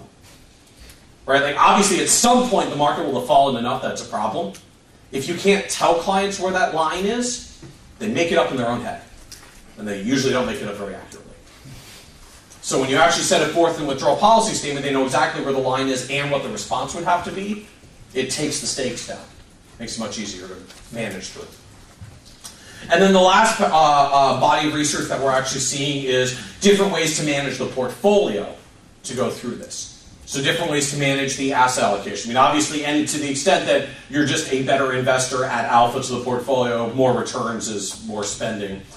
But looking at other ways just to manage through the liquidation of the spend down. So the term in the U.S., I don't know how widely used it is here, equity glide paths. So what path will your equity exposure take throughout your retirement? So the traditional rule of thumb out there for most countries around the world, it seems, is the older you get, less you own in equities. If I graph your equity exposure through your lifetime, it basically does this as you get older. The problem that we actually find, though, from some of the research is that can be problematic. If you get a bad sequence, so you retire in an era like the mid-1960s or the late 1920s, you got all the equity exposure at the beginning of your retirement, you take all the pain of the market decline, you get halfway through your retirement, the markets are now recovering, and you don't enjoy it because you've been taking equity exposure off the table through the decline. So you bear all the pain up front, you don't enjoy the recovery. If you actually want to do better from a retirement sustainability, we're actually finding it works better when you flip it around. So the portfolio actually gets a little bit more conservative in the early part of your retirement, and you layer equities back in the second half. Not that you're necessarily going to take people 100% in equities, but if you imagine someone's lifetime asset allocation from their 20s until their 90s, as opposed to a straight line that goes down, it looks more like the letter U. Or maybe the letter J. So it starts higher in you when you're young, it dips down when you retire, it comes back a little bit in your later retirement. That way, if you get a bad sequence at the beginning, you've buffered yourself, and you enjoy the recovery. If you get a good sequence, you just die with less extra money left over. Your kids get a slightly smaller or large inheritance, so they tend not to complain very much. And then we also see a research spread around more dynamic or tactical asset allocation methods, so valuation-based things like if markets just get up to nosebleed levels, you just dial your equity exposure back by 15 or 20%. If they get super cheap, you overweight it. The rest of the time you leave it even. You end up with systems that are like you only adjust your equity exposure twice a decade, but you actually can still improve sustainability of retirement income just by trying to chip away at some of the worst environments. Because what we find historically, even if I went back to that earlier chart that showed you all the different safe withdrawal rates back to the 1870s, those three low zones, the 60s, the 20s, and 1907, all three of them happened at record high valuations for equity markets, just based on overall equity valuations. So to that end, they were actually somewhat predictable. And likewise for 2000 and 2008. Were all record high market valuation levels. The other thing I would touch on and note here, just around the research that's going on. So first of all, while we're layering on all these different factors, I showed you a whole big list of them, we're still kind of deepening the research about how you layer them together and how they interact with each other. All sorts of interesting interaction effects, like ironically, the higher your taxes, the less the drag of fees, because your taxes actually sop up some of the fees. The higher your fees, the lower the impact of taxes, because you just don't grow as much with higher fees, so you don't pay as much taxes. So there's all sorts of overlap effects. There's lots of interesting overlap effects between diversification and spending rules as well, different ways to tap the portfolio to manage the spend down. So lots of research still coming forward in this space. Now probably the biggest caveat to it that I would note around just as a framework, it's really helpful for explaining to clients and just setting reasonable spending expectations. If we go through this process with a client and talk to them about it, then we look at their spending, and they're spending like 6.5, it gets really clear how disconnected they are from reasonable expectations, and it helps to manage their behavior a little bit. The caveat, though, is it doesn't work very well when either their spending is uneven or their available income streams are uneven. So in the US, we get a couple of layers to this, both pensions out of the corporate system for the subset of people who still have them, and our Social Security, so our nationalized program, that's a layer for basically everyone. Pensions typically start at 65. Social Security, you can actually start anywhere between 62 and 70. And so particularly for someone like an early retiree, this gets really messy. So if I graph their withdrawal rate through their retirement, it's up here for 7 years. Then they turn 62 and their spouse starts Social Security and their spending dips down a little. Their portfolio withdrawals dip down because Social Security is making up now. Then they do that for 3 more years, and the pension starts, so their withdrawals dip down a little bit further. Then they go 5 more years, then the other Social Security stream starts, and the withdrawals go down even further. But then the portfolio bears the brunt of all the inflation adjustments at the end, so the spending ramps up at the end. But we didn't do a withdrawal rate study for what's the withdrawal rate if your spending pattern is like this. Right, because I have to do one if you're 55, and I have to do one if you're 66, and I have to do one if your ages are different gaps apart. So we'd end up with kind of an infinite number of combinations. So the adoption in the US about how you work around this ultimately is you do it through Monte Carlo analysis. And Monte Carlo analysis is now widely adopted as best practices in the US because you capture all these market volatility phenomenon, and it maps very well onto safe withdrawal rates. If you take a safe withdrawal rate style spending level and you run it through a Monte Carlo analysis, you're going to end up with something in the 95 to 99% range. But the Monte Carlo lets you graph all the kind of real-world uneven cash flows from clients. The safe withdrawal rate research, for better or worse, was kind of built around just stable lifetime inflation-adjusted spending, basically like as a pension replica. Except that doesn't always map well onto all the different income streams people have in practice. But as we wrap up here, I mean, certainly if there's one thing that you take away from this, I hope it's just to recognize this phenomenon of sequence of return risk, how dramatic it really gets with the kinds of real-world volatility that you can see out there. And it becomes something that has to get managed as part of the retirement income picture. And it's unique to retirement income. If you don't have any cash flows coming out of the portfolio, sequencing doesn't matter. If you're a saver and you're still in the accumulation phase, technically the sequence of return risk is the reverse. You actually do best by having the bad results up front because you hardly save much anyways yet, and have the good returns at the end. Whereas in retirement, you want the exact reverse. You need the good returns at the beginning, and you want the bad ones at the end when there's not enough time horizon left for you to care. Is the risk of sequences higher in accumulation than drawdown? Pardon me? Is the risk of sequence of returns higher in accumulation, that you don't reach the point you want to start to?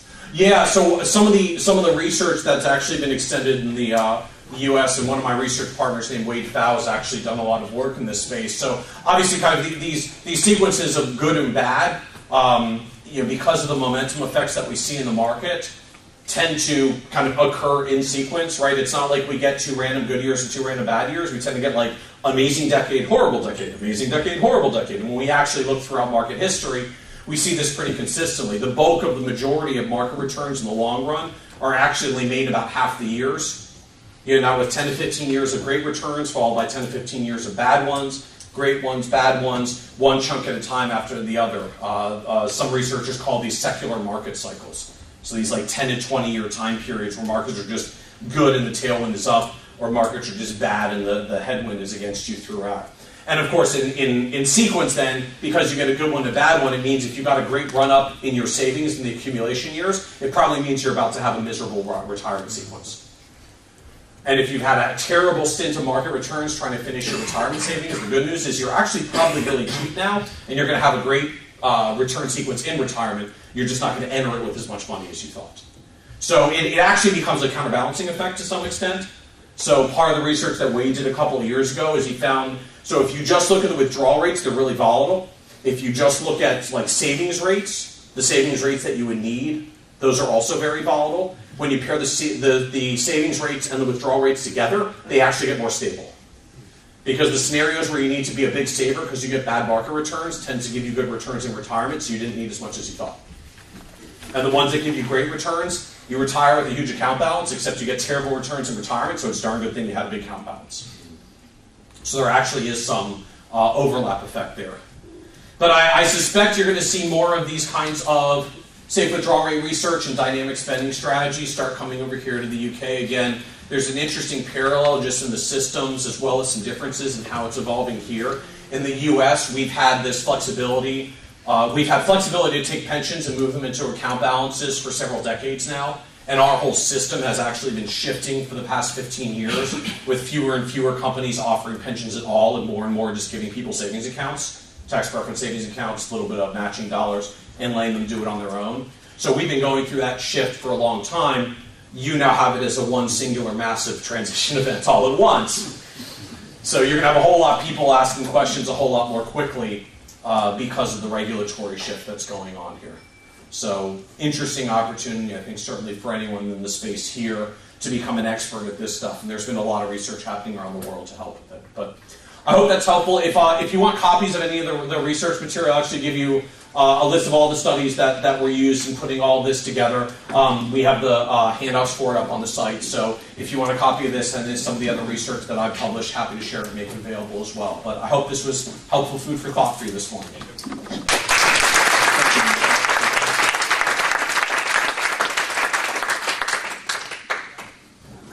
Wow.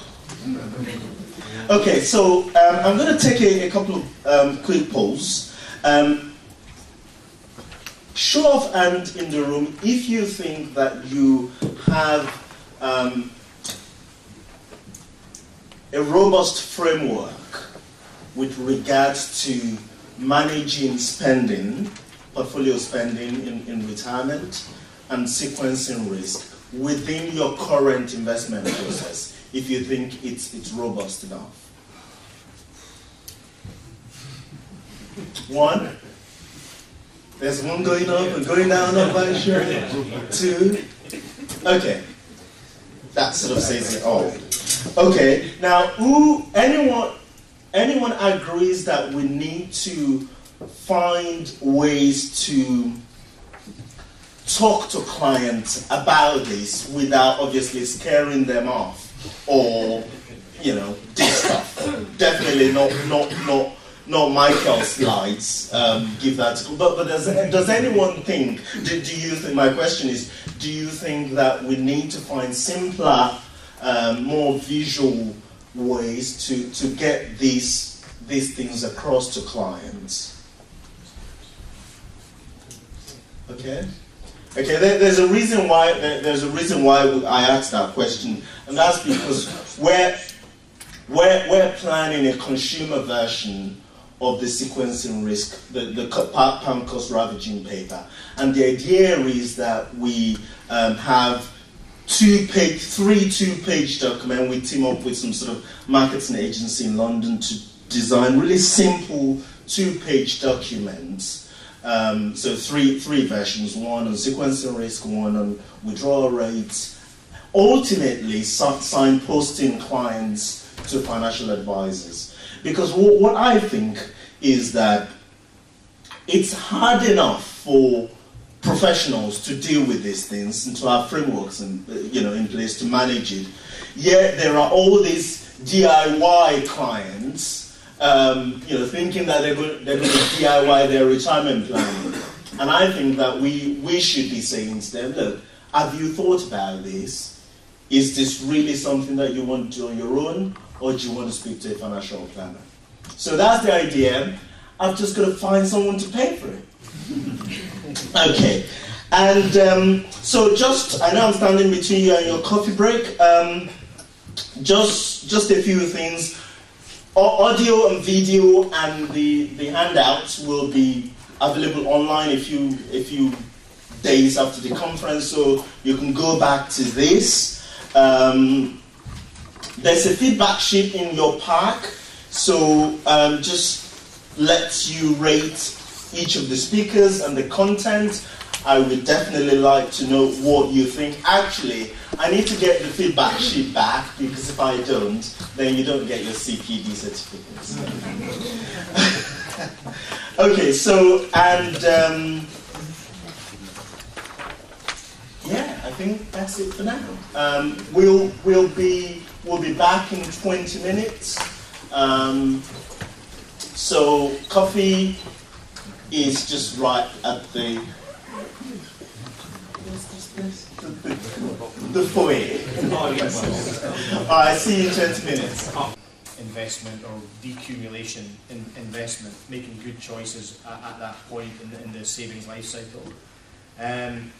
We're also going to try and highlight some of the changes that we see happening to the product and particularly to the advice process that are being implemented kind of as we speak, and will continue to be implemented over the next year or so to try and address some of those challenges. The key questions we're going to try and address here within this sort of half-hour session. I guess we've got 25 minutes, half an hour. What do we mean by decumulation, and why is it so different to the accumulation problem?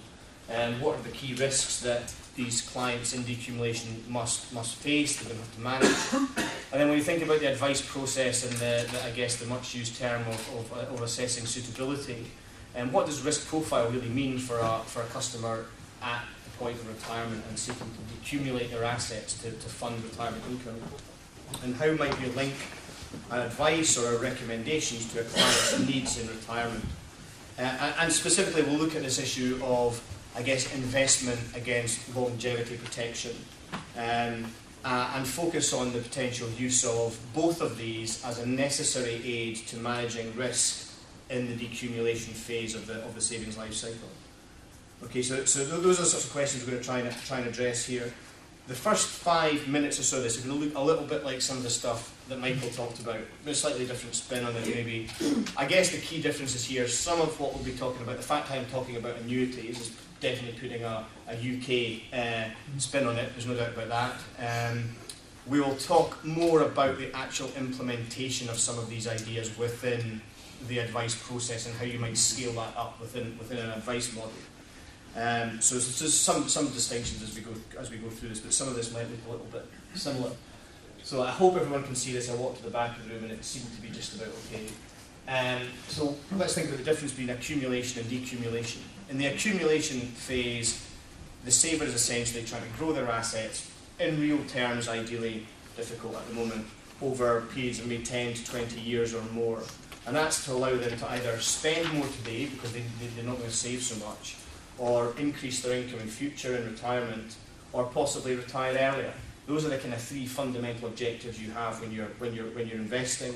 And how do you manage risk, or how do you measure risk in any investment during the accumulation phase? Well, pretty typically, actually it's more about returns over the long term, but the way risk is measured is typically through an attitude to risk questionnaire, possibly some measure of capacity for loss, and that is in some way used as a proxy for an investor's sensitivity to portfolio volatility. So portfolio return volatility is the primary measure of risk used during the accumulation part of the savings life cycle. And this has been the kind of approach used by the vast bulk of the UK investment industry over the last 20 or 30 years, including very much the advice sector. Okay, that's the basis for investment recommendation, investment process and advice in the accumulation phase. It might look dressed up, but that's what it's all about, right? Decumulation is fundamentally different. What we're talking about when we're talking about decumulation is we mean somebody that is going to use both the yield but also the capital within their portfolio to generate a series of systematic or fixed income payments or withdrawals over their retirement phase. And what might they want to do through that retirement phase? Well, they might want to maximise the level of income that they can draw down. They might want to maximise capital or maximise the access to capital during that retirement phase, or they might want to leave more over to their dependents when they die. So both of those would be capital objectives as well as some sort of sustainable income objective. We're not really here talking about the very small proportion of clients that can, for example, live off the yield on their portfolio. We're talking about customers, the vast bulk of retirement customers who are going to have to use the capital in their retirement savings in order to sustain a reasonable lifestyle, a reasonable level of income during retirement. And if we think about how we might think about risk in relation to those objectives, well, this is really all about what's the chance I am going to be able to sustain or meet my spending needs for the rest of my life. I say I need to spend, £20,000 a year for the rest of my life. What's the chance I'm going to be able to do that? And we refer to that as the sort of sustainability of the retirement income. We might worry about the risk of running out of money before we die, or running out of money and not being able to sustain those retirement needs, or having to significantly reduce the income level so that it can remain sustainable. And those were the sorts of risks that Michael referred to 20 minutes or so ago. But the fundamental difference between accumulation and decumulation is decumulation is all about sustaining cash flows. It's not necessarily about generating returns or portfolio returns. It's about sustaining some sort of desired cash flow profile. And to kind of illustrate that, and this is the 2 slides that are going to look a little bit like a couple of the slides that Michael used earlier, we're really thinking about this issue of sequence of returns. So we've got the solid blue line going from the bottom left up to the top right. That's a fixed, compounded 4.7% return. This is kind of what accumulation looks like to some extent. You put in £1 today, and if you get a fixed compounded return of 4.7% over 30 years, you're going to end up with about £4 for every pound that you started with. Okay, and that's brilliant, that's great. Of course, what we've got here in this line is the decumulation version of that. So that's exactly the same, this is exactly the same set of underlying portfolio returns, but in this case we're starting with £100,000 and we're drawing out £6,000 every year regardless of what happens. And in this case you can see that the decumulation out of the capital comes right down, and bang, precisely at age 90 you run out of money. That's great, so that's telling us that if I get a 4.7% return between age 60 and age 90, and I draw down £6,000 from my £100,000 starting fund, things will work out perfectly, and I'll run out of money at exactly that point. Of course, we know, and you guys know even better now than you did an hour ago, that that's not the way the world works. You don't get these days 4.7% fixed returns. Well, not legally anyway. And this is more what the world looks like. We inject some volatility into that, maybe 10 to 15% volatility into that. We get the red line. So in accumulation, you would basically be indifferent between these two outcomes. You're getting exactly the same £4 for every £1 you put in. In accumulation, these two lines would look broadly, in terms of the outcome, identical. I guess now you know what happens in decumulation. This stuff down here isn't looking so good. And in the red outcome, you actually run out of money about 7 or 8 years earlier than you would have done. On mute. Oh. I speak very loudly. We shouldn't. That's better. It's better? Right. Just bring it up. Sorry. You want me to bring it up? Yeah. Sorry. It's working. Yeah. Okay. Sorry now. You can hear me even more loudly. I'll shout a little less, right? Okay, so you're running out of money about 7 or 8 years earlier. And I guess the kind of critical point here is that any product or advice process, advice model that we use to support recommendations for clients at this point of the process, or indeed at any point through this decumulation process, needs to capture this sequence of returns risk. Either the product, and Michael's talked about some aspects of that, but also our advice process. And just one obvious example, if we use, as many advisors would do, some kind of deterministic or fixed rate illustration, as opposed to a stochastic or a Monte Carlo projection, you're going to ignore this. You're going to assume deterministic illustration will tell you that a 4.7% return will keep you okay until you're age 90. Well, that picture's just shown you that is not the case. I can show you lots of 4.7% return scenarios where you will run out of money well before age 90. So if your client had told you, yeah, I need to generate £6 a year, and I need to generate that until I'm age 90, or at least very close to it, you use a deterministic illustration to do that calculation. It will tell you you're good, you're fine. Well, you're not. There's a significant risk that you will run out of money early, and that's due to the issue of sequence of returns. Okay. So we need to think about how our advice model and the products we're using, the investment solutions we're using, can manage this risk. If we think beyond that sequence of returns issue, so I'm starting to hopefully migrate away from some of the repetitive, repeating stuff Michael said half an hour ago, we can think about some other issues. So we've talked a little bit about market risk or sequence of returns risk. So there are other risks that a customer will face in decumulation. Maybe most obvious one, longevity risk. So the risk that they simply live longer than are expected. So they get the very nice 4.7% return, so that the assets do okay, but they just end up living till they're 95 and they run out of money. So that's longevity risk. Mortality risk is the kind of flip side of that. Maybe why you wouldn't buy an annuity. You buy an annuity, you give all your money to Tim or somebody, and you die tomorrow. You know, that's the flip side. That's dying early, having committed all your money to some kind of longevity protected product. And then maybe the one that certainly Michael referred to is probably less, it's almost the skeleton in the closet in the UK market, is the inflation risk, which is my income is unable to keep up with inflation over a retirement phase of maybe 20 to 30 years or more, where the value of £1 is probably going to halve, or potentially, depending on what inflation does in the next 20 or 30 years. But, you know, it's a significant risk, this. Okay, so those are all different, quite distinct risks that an investor is going to face when they go through this decumulation journey. And of course, the problem for the customer and for the advisor is that the risk management solutions that you would use to manage these different risks are all basically different. So if you think about market risk, yeah, you could just stick all your money in T-bills or bonds, possibly in very low volatility assets. You can manage the market risk or the sequence of return risk issue. But then you might be more exposed to longevity risk if you put everything into bonds that are yielding 3 or 4%, and you try and draw down 5%, well, clearly you're going to run out of money with absolute certainty, probably by the time you're about 75, 80, or whenever. So you're very exposed to longevity risk. So you've got this there's probably this significant conflict between these two. Of course, in the UK, you would traditionally manage that by buying an annuity, and I would imagine that a significant number of customers will continue to rely on annuities to hedge that risk. And again, we can look at these other things. Different types of products, different types of investment solutions are required to manage these different risk factors. I guess, yeah, the potential kind of consequence of that is probably fairly obvious in terms of how you might need to use blends or allocations to different types of risk management solution in order to hedge a client's risk in retirement. Okay, so if we think about, first of all, just before we go into the advice point, how products and product propositions are changing. We're seeing new investment solutions designed to hedge some of these risks, or certainly to manage the notion of sequence of returns risk, so targeting sustainable withdrawal levels rather than necessarily volatilities.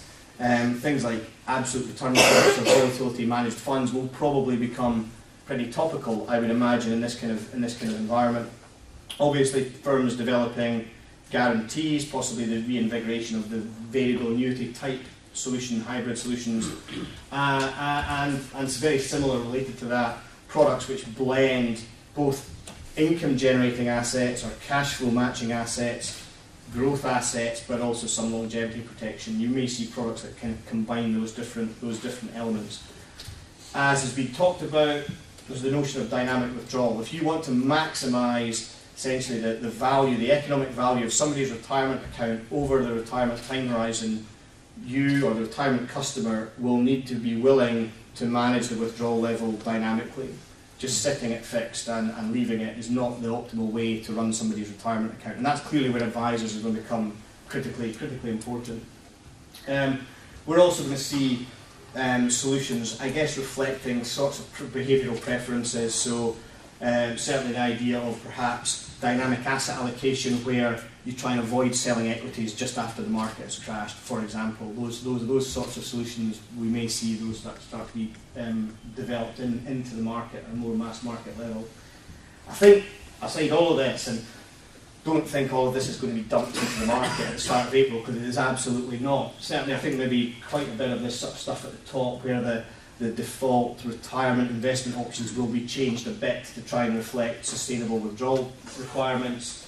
And this thing down at the bottom, where I think basically, particularly product providers who have got a large book of clients who are policyholders who may have very limited access to advice, are very worried about, well, what does balance really mean for somebody at retirement or for somebody in retirement? Can we communicate the actual level of risk in a retirement investment strategy to somebody who's drawing down £6,000 a year? How do we do that?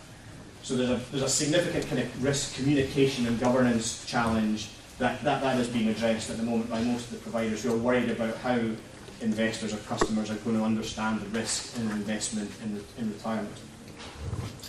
Okay, so we move from the product to think about the advice process, and I guess how the advice process is being reconfigured or redesigned in order to address some of these challenges. And if we think about where we are today, really the two fundamental elements of the advice process in the UK that's used by the large majority of advisors. Some kind of attitude to risk or risk profiling process where a client's risk profile is mapped onto funds which are typically risk graded according to some kind of measure of volatility, typically historic volatility in many cases. So you're balanced. That means you want to target volatility of 8 to 10 or 8 to 12 or whatever. Again, it's maybe not always presented in that way, but that's often what's underlying the process, okay? A quick example as to why volatility is not a useful or a good measure of risk for retirement or for customers in decumulation. So here we've got 3 risk-graded investment options. I hope everyone can see these. Can just cash, cautious, and balanced with a 30% and a 60% equity allocation in these two. We've got a volatility number. I'm not even sure how I calculated that, but whether it's historic or estimated. But you've got a volatility of 0, 6, and 10. And then we've got some notional risk grade, 1, 3, and 5. It could just be low, medium, high, or cash, conservative, balance, whatever you want to call it. But 3 risk grades there. And we've also got a kind of worst loss, 1 year loss number. So that's a sort of 1 year in every 20 you would expect a loss at least as big as that. And those numbers are all just essentially based on volatility in one form or another. What we did was we said, well, okay, what happened if somebody retired in 2008, started drawing down a level of income that was more or less equivalent to the annuity they could have bought in 2008, and then 5 years later reviewed where their fund was and said, right, how much annuity could I buy now with my remaining fund?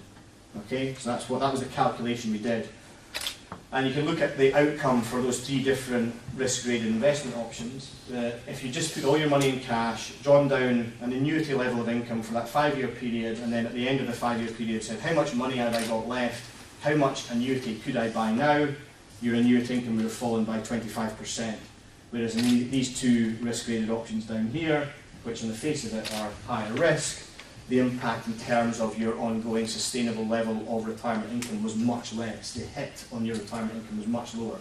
And that was all because largely that big hit on retirement income was about falling interest rates. It wasn't about equity market returns so much. Equity markets were, broadly speaking, flat over that 5-year period.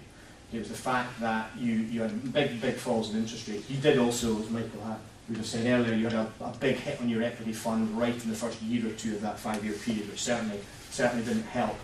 So you were hit by 2 things there. So this is just to highlight that relying on a risk profile, which is then mapped to some kind of measure of volatility, is not going to do a good job of aligning a client with a risk-graded investment option for retirement. It might work fine for accumulation, but around retirement it's going to lead you into pretty weird places. Another solution which you touched on earlier was just cash flow projection and the use of fixed rate cash flow projections, which of course ignores this notion of sequence of returns. So what if none of those work, what do we do? Well, as Michael said, standard practice in the US is to use some kind of Monte Carlo simulation to project outcomes and to calculate some metrics that summarize the risk in a particular retirement strategy. So, and this is probably the pretty standard measure, which is what is the chance that I can sustain all of my retirement spending needs given my retirement plan, given the way I've invested my retirement funds, okay? So it's a percentage number, essentially, somewhere between you have no chance at all and you are absolutely guaranteed to achieve all your retirement needs. And of course that's going to be a function of 2 things. One, it's going to be a function of what your retirement cash flows are, how much do you want to spend, and it's going to be a function of how you have invested your assets in order to generate those retirement cash flows. And okay, a number between 0% and 100% is maybe a bit nebulous, so most providers come up with some kind of guide as to what a good answer is. And this kind of 75% to 95% range here, which we call the comfort zone, is a fairly representative kind of level. And as long as you can keep the sustainability, this percentage number in this zone here, you're probably okay. If you're below 75%, then there's probably too much risk that you're going to run out of money or you're going to have to significantly reduce your income. And if you're up here, over 90% or maybe over 95%, well, you're either possibly not spending enough, or you could be significantly de-risking and still achieving all your retirement needs. So there's this kind of notion of some sort of comfort zone or confidence zone, and most of the retirement planning technology tools that you see in the US have this sort of notion associated with them. Of course, you can combine that with other metrics like the age at which you might expect to run out of money, and maybe most importantly, your projected fund level to help an advisor and a customer, first of all, understand risk in retirement, but also help them understand and manage the trade-off between security of income and access to capital or capital growth, and that's the kind of key trade-off that we have in retirement. The other reason to use this is it certainly helps an advisor and a customer identify the maximum withdrawal rate. At any point in retirement, you can kind of use this to say, effectively ask the question, what's the maximum withdrawal I can take at a sensible level of confidence. It also supports like what-if questions. So what if I reduce my income level? How much does this probability go up? What if I invest my assets a bit differently? I invest in a lower risk portfolio or in a higher risk fund. What does that do to where I sit in this scale? And perhaps in the UK market, this is what I'll try and finish on. What if I take some of my assets and perhaps put them into some kind of longevity protected product like an annuity or a secure income product like an annuity? can that help me get into the right place in terms of sustainability? So if we think about this question of annuities and investment, or annuities and drawdown, most decumulation clients, to some extent or varying extents, have the following objectives, both to maximise some secure or sustainable income level, probably for the rest of their life, but also to maximise their wealth or the residual wealth or access to capital, either for themselves or to leave as a bequest. So I've got a simple example here where male, age 60, this is where a few numbers, I'm afraid, we're nearly at lunch, male, age 60, could buy a fixed lifetime annuity, and I took these numbers off Hargreaves about 3 or 4 months ago, of £5,200. Okay, so we'll look at the drawdown example of that, where rather than buying the annuity, I just draw down a fixed income of £5,200 from my account, and it's going to be invested in a balanced fund charging 1%, I think was how it did this. Okay, so if you do that, first of all, this is looking at the risk of running out of money in drawdown. So this is pretty simple chart, hopefully, just says the probability of having run out of money gets bigger as you get older. So as you progress from about age 75 through to age 90, the risk that you have run out of money is going to increase up to just over 25%. So by age 90, there's actually slightly more than a 25% chance that you have run out of money in this particular investment strategy. Again, this red line is sort of roughly at life expectancy, so you can see there's a sort of 15 to 20% chance that you'll have run out of money before you die, or before you might expect to die. So there's quite a lot of risk of ruin or risk of running out of money here. This is clearly one of the main risks in drawdown.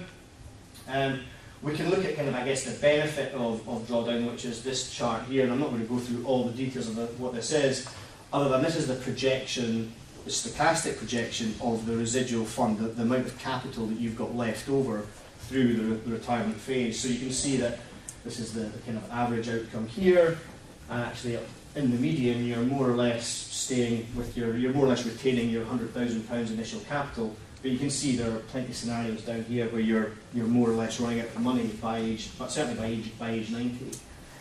So that's this growth, this retained access to capital is clearly the main benefit of investing rather than putting all your money into the annuity.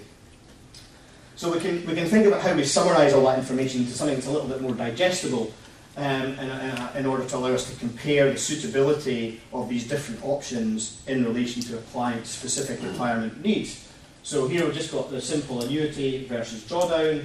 We've got the sustainability number, so for annuity we can sustain that target income with a probability of 100%. With the drawdown policy or the drawdown investment, we've got a 57% chance of achieving all of our retirement income needs. In this case, the target income was £5,200, the same as the annuity. I guess this highlights the kind of absolute polarised outcome or polarised nature of these two solutions. You know, with the annuity, you're going to have no fund left over, but you've got a guaranteed income equal to your target. With the drawdown investment, you've got a pretty significant chance you're not going to achieve all your income needs, but there's a pretty significant residual fund value. This is calculated at age 85. So this is saying at age 85, you'd expect to have £68,000 left over of your starting 100 grand, and you would expect, on average, the money to run out at age 86. So this is kind of highlighting the kind of contrasting nature of these two solutions, and the fact that really, for this client, neither of these two things really do what this guy needs, okay? So let's look at some obvious combinations of these two. So in this case, we're looking at the annuity and the drawdown again, but in the middle we've just got three simple blends of these two things. So we're taking 25% drawdown, 50% drawdown, and 75% drawdown. And we're calculating the same metrics, and I guess this is showing you that, well, let's look at this blend here where we've got half annuity, half drawdown. There is a 75% chance we're going to achieve all of our retirement income needs for life, and the remaining fund, the expected remaining fund at age 85 is 39 grand, and you'd expect to run out of money at age 91. You've also got some guaranteed income, which is of course coming from the annuity. So on the face of it, so long as we can keep this probability in this kind of income comfort zone that we've described here, and so long as this guy's willing to take a little bit of risk, this solution looks like it's this blend of annuity and drawdown looks like it's likely to be better aligned with this individual's objectives than putting it all into an annuity or all into drawdown. And we've developed tools that allow advisors to go through this process like this and ask a series of what-if questions like, okay, in this case we're comparing an existing investment portfolio with 3 risk-graded options, and this sort of tool allows the advisor or the customer to say, well, what if I'm worried about living longer? So what if I'm worried about not living to 85 but living out to 95? Okay, well obviously if you want to plan out to age 90 or 95, then the probabilities that you're going to be able to sustain your income out that much longer horizon are going to reduce. So what might you do about that? How might you manage that longevity risk? Well, of course, you could manage that longevity risk perhaps by allocating some of your retirement savings to a secure income product like an annuity, and we can do that, and you can see as you increase that annuity allocation, in this case, the sustainability ratings start to go back up to a sort of safe level. So you can understand this trade-off between the security of the income and the term of the income and the ongoing access to capital. And those are don't worry so much about exactly how it's presented, it's the underlying numbers that really are the important thing here. It's this notion of how sustainable is my income, and what's the trade-off between that and how much money I'm going to continue to be able to access or I'm going to be able to leave to my dependents when I die. So to do this, again, you can present that in cash flow terms. So again, we just have an average outcome there, and we can move and look at our poor outcome. So in the poor outcome here, you're actually running out of money at age 85, I think it is. And you can see the annuity and the guaranteed income from the annuity biting at that point. So you can understand, okay, sustainability is 75%. What does that really mean in terms of what if things really do go wrong? Well, this is the sort of picture as to what would happen if things really did go wrong. All right. And I guess you could take the information from that type of analysis and embed it into a suitability report. So you're telling the client what's the chance that you can sustain all that target income for the rest of your life. How much fund do they expect to have left over? Those sorts of metrics can then be embedded into a suitability report to demonstrate that you've explained to the client what the risks are, and you've demonstrably aligned that selection with the client's financial needs or with their retirement needs. Okay. So this is just one example. You can understand there's a bunch of numbers under this. The main numbers being what's the chance I can achieve my retirement needs, and how much fund do I have access to, and of course how you embed that into your advice process is going to vary from one business to the next. But it's not, you don't need to overcomplicate it, I guess. A final slide here that I've got was thinking about the importance of review, and this is probably something that UK advisors in the main have not had to worry about so much, but it's going to become absolutely critical post-April this year, because anyone invested in retirement is going to be very, very dependent on some kind of review of their retirement plan. Whether that's done face-to-face with an advisor, whether it's done automatically on a platform, probably doesn't matter so much, but this is going to have to happen at one level or another, right? And this is kind of trying to show or quantify the value of that. And there's lots of different ways of doing this, but this is just one example. So here, what I'm going to do is look at 2 cases. One where I just draw down, I can't remember how much it is yet. Okay, so I've got a fund of 300 grand, and a starting fund of £300,000, I think, and I'm going to draw down £15,000 per annum from that, so 5% of the initial fund.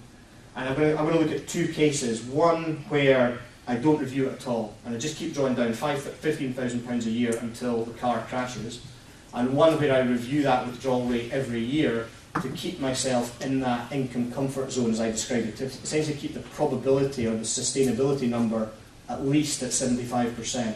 Right? So that will mean that over time you will have to vary that income, meaning you have some reduction in income at times, but of course it will mean that the retirement plan remains sustainable. And we can kind of look at the 2 outcomes from this. So the first of these is where there's no review, and you're just going to draw down a fixed income of 15 grand, basically until you either die or you run out of money. So the chances of running out of money by age 90 in that case is 1 in 5, 20%. The projected median income at age 90 is still 15,000, so you're still expecting, on average, you'd still be generating that 15 grand at age 90. But there's a 10% chance you run out of money by age 84.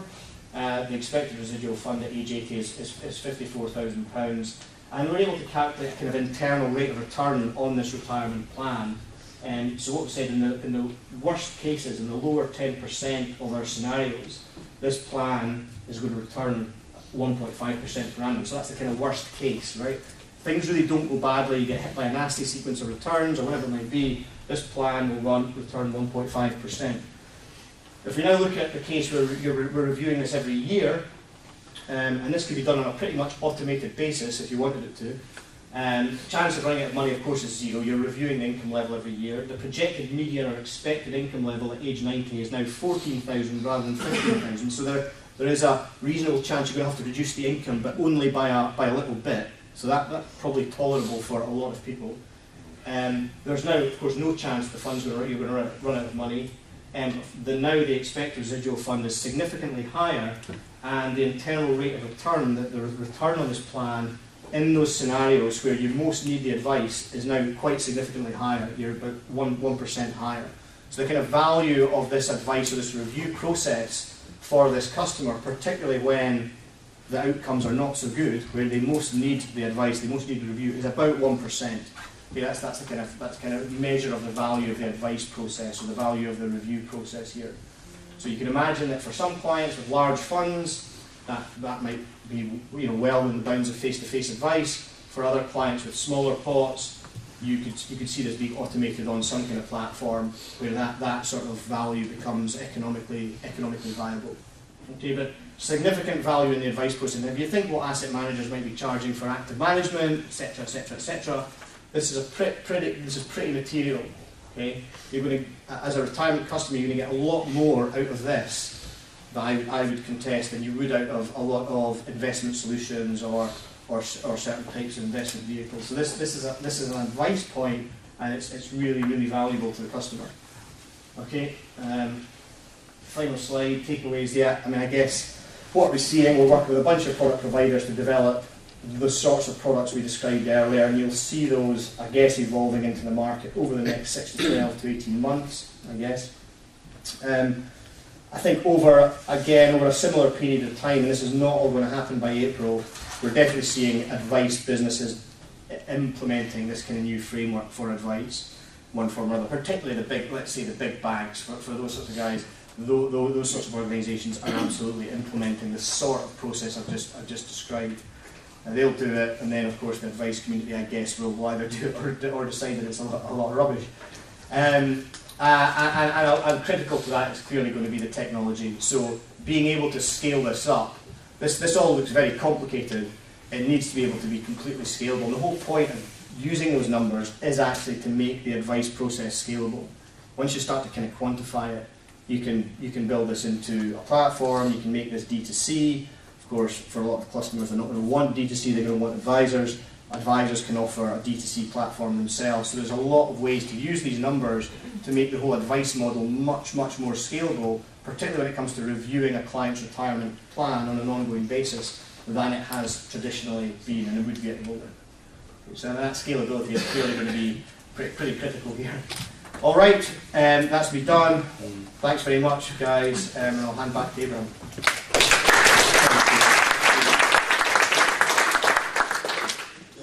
Thank you very much.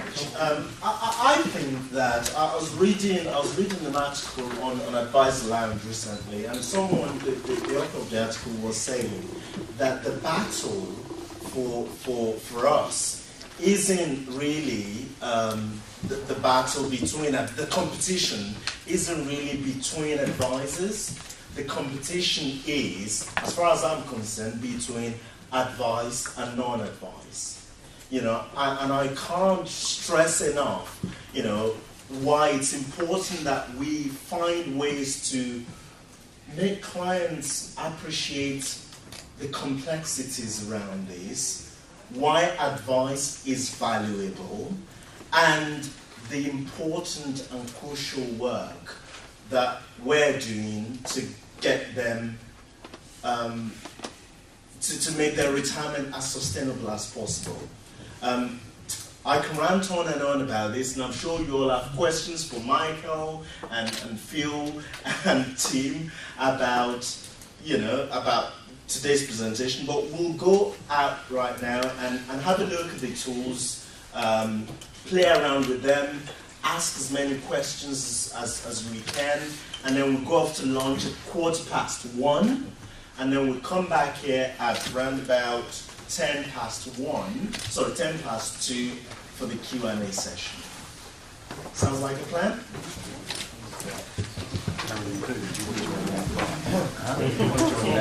Anybody got a question they want to? Yeah, Duncan? Yeah, Phil, I just think, well, all four of you, but Phil, just what's your view on defined benefit and defined contribution? How do you think that might open up? Just a general question. Oh, we need to record. You need to speak into it. We're Speak recording. into this, do you? Right, okay. We could see you later on. Yeah, thanks. This is recording for posterity. Clearly, there'll be a lot of people with very valuable defined benefit pensions that are index-linked or, roughly speaking, inflation-linked, that are going to provide, I guess, an income profile in retirement over 20 or 30 or 40 years, which is probably not well aligned with their financial needs. And if I was one of those people, I'd certainly be pretty keen to try and access the cash as quickly as I could.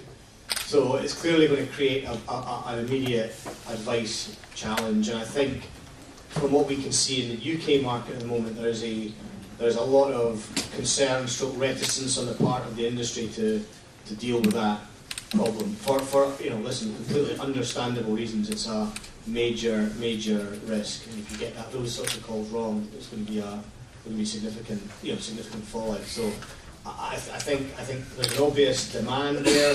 Whether the market is in a position to really deal with it is probably another question. From my end, I'd add just really fast. I can't get away from it. Tie it to me. So I find this space here really fascinating. Again, as I said earlier, as a juxtaposition to the U.S. So we've been in what's basically a slow motion 30-year transition away from defined benefit and towards defined contribution, driven, frankly, I think, kind of dually. Well, so really three reasons. One, just large companies finding that once you accumulate like 50 years worth of employees and the liability associated with them, the 1 year volatility on your earnings to fully fund that with 50 years worth of participant drag gets really, really problematic. So it's got a scaling problem to it. Eventually the pension plan outscales the rest of the business, and the whole business cash flow becomes subject to it. So that's been the first major driver away. I think the second, frankly, is the point that we were doing that coincided with the beginning of the late 1970s, the beginning of the 1980s. So our first 20-year trek down the road of having more defined contribution plans was done in the midst of a giant generational cohort that we call our baby boomers, and was done in the midst of a raging bull market in stocks and bonds simultaneously that so enamored them with the opportunities of controlling your investments that we're still kind of hinged to that and ain't going to go back. And frankly, there's a third piece that maybe is a little bit of a cultural difference. I don't know quite how much, but I mentioned at the beginning, like in the U.S., we have such a mentality around autonomy of choice and freedom and control. That, there's just this mentality like, I don't care if I'm going to completely screw it up. I'll be damned if you're going to take my money and not let me screw up my own retirement. And like we say it proudly. So there's such a mentality, and that's why you see I thought Tim's statistics were fascinating around the adoption of annuities here in the UK, and what they see as the shift when liquidity is available. I have to confess, I don't know exactly what the numbers are for the percentage of people who keep pensions when we have lump sum options, which we do in the US, except that it's a pretty low percentage. When you look at the number of people who have portfolios, though, and decide whether to purchase immediate lifetime annuities, literally it's a 2% annuitization rate or less in the US. Again, just like once we control our money, I'll be damned if we're going to let it go. But the interesting piece to that from the advice realm and the advisory world, like the fact that occurs, that has fueled the growth of financial planning, investment advice, portfolio management, assets under management firms in a massive secular trend in the U.S. So I follow our industry benchmarking studies a lot and write a lot about the business of financial planning as well. So you wind back 10 or 15 years in the U.S., the average U.S. advisor had $20 million of assets under management and a secretary. You go back about 5 years ago, and the average advisory firm had about, or 6 or 7 years ago, it's like right before GFC. The average advisory firm had 2 advisors, 4 or 5 staff, and $100 million of funds under management. You look at it now, and notwithstanding kind of the U-turn of the markets over the past 6 years, now the average firm is $200 million under management, 2 or 3 partners, and 7 or 8 advisory staff. It's like we are literally building large and growing independent advisory firms that we never had in the U.S. before. 7 or 8 years ago, the hot thing was firms trying to push towards $1 billion under management. Now, lots of firms are at $1 billion. We're at 1.4. We're not. We're at 1.4 billion under management. We're barely a top 10 advisor in our city. 5 billion is now the new hot number. We see a lot of firms that are getting $10 billion under management, and that's completely transforming the landscape for advisors. So we have a huge range of tools, technology, platforms that are available to us because all of these independent advisory firms that are building on their own that need solutions around them. So like I was talking to someone at lunch about things like platform. Our platform is free. We pay nothing in a platform fee because the platforms are so ludicrously large now that they take a very, very small slice of revenue shares off of some of the products we use. They make a tiny slice off of the money market funds, which is only a tiny percentage even of our clients' funds under management. But when Schwab has $1.2 trillion, if we keep 5% in cash and they make a couple basis points off of that, they're literally making hundreds of millions of dollars off of like a tiny, tiny, tiny slice of our assets. So they build these extraordinary platforms because of what gets fueled off of the independent movement. And to me, the independent movement got fueled off of what happens when advisors start building assets under management businesses that have recurring revenue. And just the nature of how a business begins to grow and scale as an advisor when you have recurring revenue that doesn't exist when you're transactional is ultimately massively transformative to the marketplace. And so I'm incredibly curious to see how it plays out for all of you here, because we've been doing this as like a slow 30-year trend really rising over the past 15 years on a purely voluntary basis. You're doing it by regulatory fiat, and you have 18 months. So like, off we go. I think, thank you, Michael, for that. And I think the interesting thing, we were having this conversation with a firm I work with, a client, interestingly, worked for the FSA. So this is FSA DB schemes that we were thinking of transferring. That we were thinking of transferring into a DC. But I just get the impression that well. I just get the impression that advisors, I use that generically, but I just get the impression that we're just too scared to do this because we're worried about how do we demonstrate from a suitability point of view that this is right advice, B, that some sort of mis-selling scandal's going to rear its ugly head up in the future, and we just don't want to be part of it. Which brings me to my next question for these guys oh, sorry, did you have something to say? Did you? There are people who want to be part of it. Sorry, there are people who want to be part of it. Pension transfer specialist. There are people there who don't need a pension. Good sales pitch. Thank you very much. Yeah, like from the U.S. end, like the transition from pensions to people being able to roll out pensions and manage them, like just from the business owner perspective, you are literally talking once in a lifetime business opportunity. I mean, truly, you are all facing a once in a lifetime business opportunity for that much money to be coming in motion all at once at a time that people desperately need advice to know what to do with it.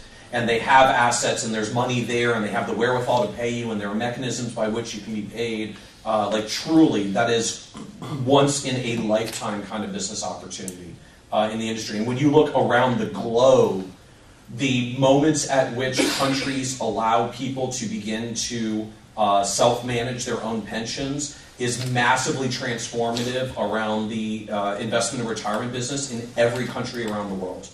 It's fueled the growth in the US. You look at Australia, Australia's growth in financial planning, investment management exploded exactly when they got the liquidity to their plans. Like it's an unbelievable business opportunity. Notwithstanding all the very valid risks that Abraham points out, it's like if you're going to do this, you better know what the hell you're talking about when you're talking to people. But it, like truly once in a generation lifetime opportunity you're looking at in front of you right now.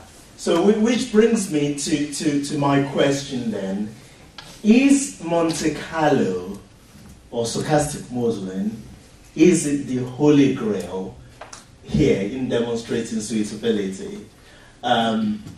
Is it really? Because ultimately what you're doing is choosing random numbers for your returns. So is it really the holy grail in demonstrating suitability, or is it just no better than deterministic model? I'll let him start.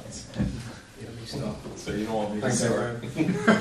Yeah, Michael's going to take over after this.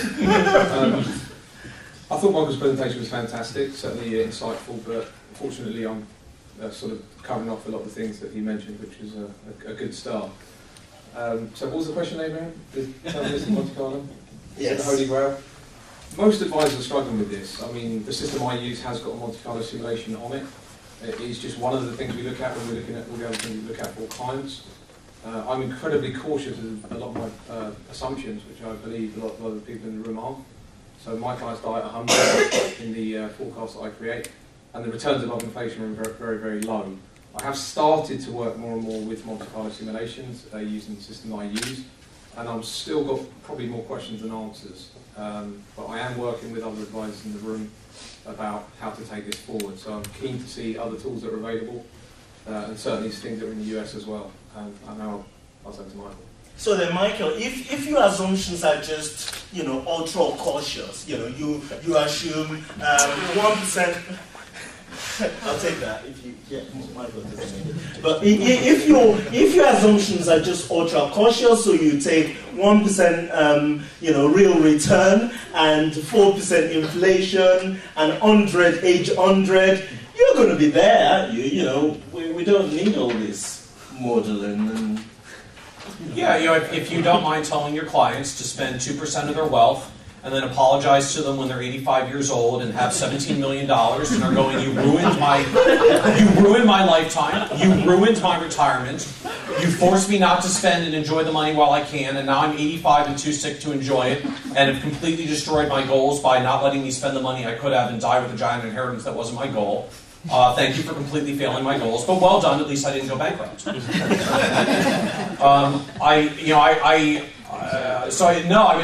not a fan from that perspective. I mean, at the most basic level, to me, you can choose two ways to do projections to give retirement advice. Number one is assume that market volatility doesn't exist and do it on a straight line. Number two is assume market volatility exists.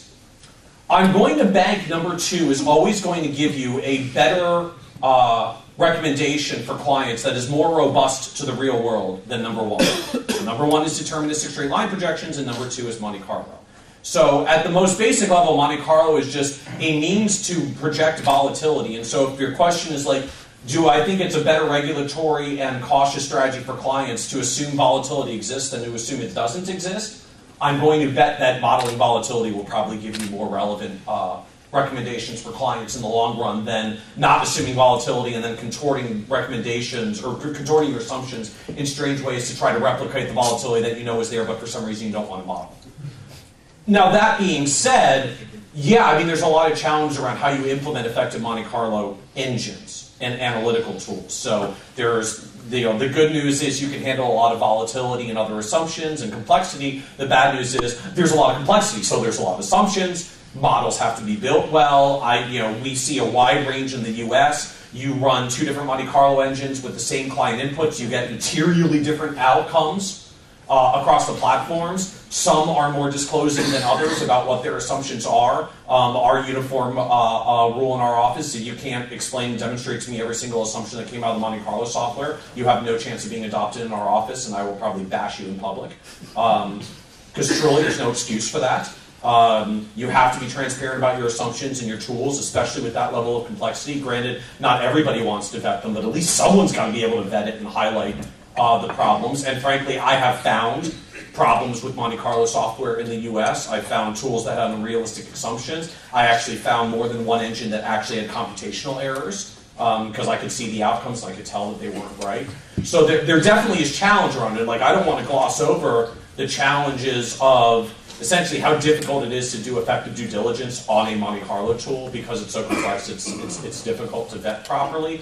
But that being said, I still don't think it's an improvement to go back and therefore assume volatility doesn't exist and do everything on a straight line. Like, we have to get to Monte Carlo style tools that recognize volatility in the real world. But can we do better about due diligence? Absolutely. And frankly, the second generation of that, which to me is even still lacking in the US, we're just on the cusp of it, is figuring out better ways to actually communicate the outcome and the outputs. Because coming down to like a single line item, okay, your probability of success is blank. Mike, I'm going to stop you because I want to come back to the issue. I'm going to come back to the issue of how we communicate this thing to clients and the relevance of it. But I want to pick on the point you made about the assumptions or the black box natures of this tool. And my question is for Phil. I want you to comment on that, and I want Iris to say a word about it, and I want the guys from Capital to say a word about it. The impression I get, because I looked at this tool, is there's an assumption generally out there. I don't want to be specific, but there's an assumption that the financial planner shouldn't be the one to decide the assumptions, investment return and correlations between asset performance, and perhaps advisors don't want to do that, you tell me otherwise. And so someone like Moody's come along, make all these assumptions, they write a 133-page document to explain it, but I have no idea unless I want to, and I am completely, what's the word, crazy, because I read Ned Castle wrote a paper, 133-page document, and I sat in the evening, weekend, and I read through it, and I woke up and said, Abraham, you're crazy, you know that. Right, so unless someone's prepared to do that... I'll give him credit, it's transparent though. Love it. It's all there. Unless someone's prepared to do that, and there are things that they wouldn't understand on it. If I don't understand the assumption, I have no chance of being able to explain it to the client, and even no chance of knowing whether or not it's robust. So, what do you say to that then? Was there a question there? Well, the question is this really a black box? Of course it's not. One observation, our models, the Monte Carlo simulation engines that are used inside, for example, the likes of Capita and Iris, when those are used in two places. They're used by insurance company actuaries to measure and manage risk on the balance sheets of their own businesses, and they're used by retail financial advisors to carry out financial planning for retail customers. The risk management problem is, to a large extent, exactly the same. You've got a bunch of assets and you've got a bunch of liabilities. The insurance company's assets are a little bit more complicated, but it's essentially and fundamentally the same thing. When we sell the model to an insurance company, typically the model might undergo anything up to 3 to 6 months of due diligence by a team of actuaries and quantitative analysts. And that's the effort those organisations will put into carrying out due diligence on a Monte Carlo simulation. Bear in mind, this is modelling interest rates, inflation, risk asset prices across probably 30 or 40 different global economies. There are thousands and thousands and thousands of variables that these Monte Carlo simulation engines can be modelling, and the effort that would go into carrying out the due diligence on that is significant. So the biggest challenge we have had certainly in the UK market, and from my experience in the US market, I think the problem must be the same, is that the quality of due diligence that's been carried out in a lot of the models is almost zero. There is almost no real understanding in the UK retail market of the difference between the 3 or 4 different Monte Carlo simulation models that are available in that market. And in accumulation, maybe you get away with that. In decumulation, it's quite possible you will figure out quite quickly what these different models are doing, because the materiality of the differences in the numbers that are coming out of these models and the implications of that in terms of the recommendations that you would be making to a customer about their investment strategy will be really significant. So I think one thing that the market, the financial planning, retail advisory market in the UK is going to have to find a way to do is run better due diligence of Monte Carlo simulation. Sure, you say that, but I haven't got a team of, No, so I think that one observation is it is going to be hard for small individual advisory businesses to buy these models directly if they want to run strong due diligence of the product. I think that's So in essence, if I go off and use Capital's tool, you're saying I take it at face value that Capital or someone else has done the due diligence? Clearly, between Capita and the provider of the model, we have to make available the 133-page document or whatever it is, right? And we have to make that available in a range of different formats so that you guys can get it in half an hour's read. You can then go into the different parts of the documentation and figure out, I want to learn more about how this model models interest rates or models UK equities. You can go in and get that information, okay? But the bottom line is, if the model is going to be subject to full and comprehensive due diligence, these guys and us have to make available all that information. Otherwise, you have no way of deciding between these different products. Absolutely, it's going to involve a lot of engagement between ourselves, between Capita, between Iris, between their clients and our clients to support that. But that's, I'm afraid, that is as Michael said, if you don't know what's going on in the model, you really shouldn't be using it. I think it's about the size of it. Yeah, I mean, I think Martin wants to say something. Go on. Go on, Martin. Then all. I'm the guy that's been bugging Abraham. That sounds great. Did you get that? Read the 123-page. Yeah, no, that sounds fantastic. So we've got, because I'm the guy actually who bugged Presswood to get a response back as well. So what I'd like to know is, that sounds fabulous. Yeah. But we are how many days away from this? And you guys are coming up with something that we need to look at. Sorry, these models have been available for the last 10 years in the retail market. So this documentation is around. It's already there. Bear in mind, the underlying model and the model assumptions that we're talking about, those aren't changing at all. This is exactly the same underlying Monte Carlo simulation engine. The only thing that's changing might be, for example, the user interface or the way some of the numbers are presented. The underlying assumptions about, say, interest rates, UK equities, US correlations, all that stuff, those are obviously they are reviewed on a regular basis. But the methodology for the underlying model is exactly the same. That's fine. But But we changed the assumptions 10 times by now.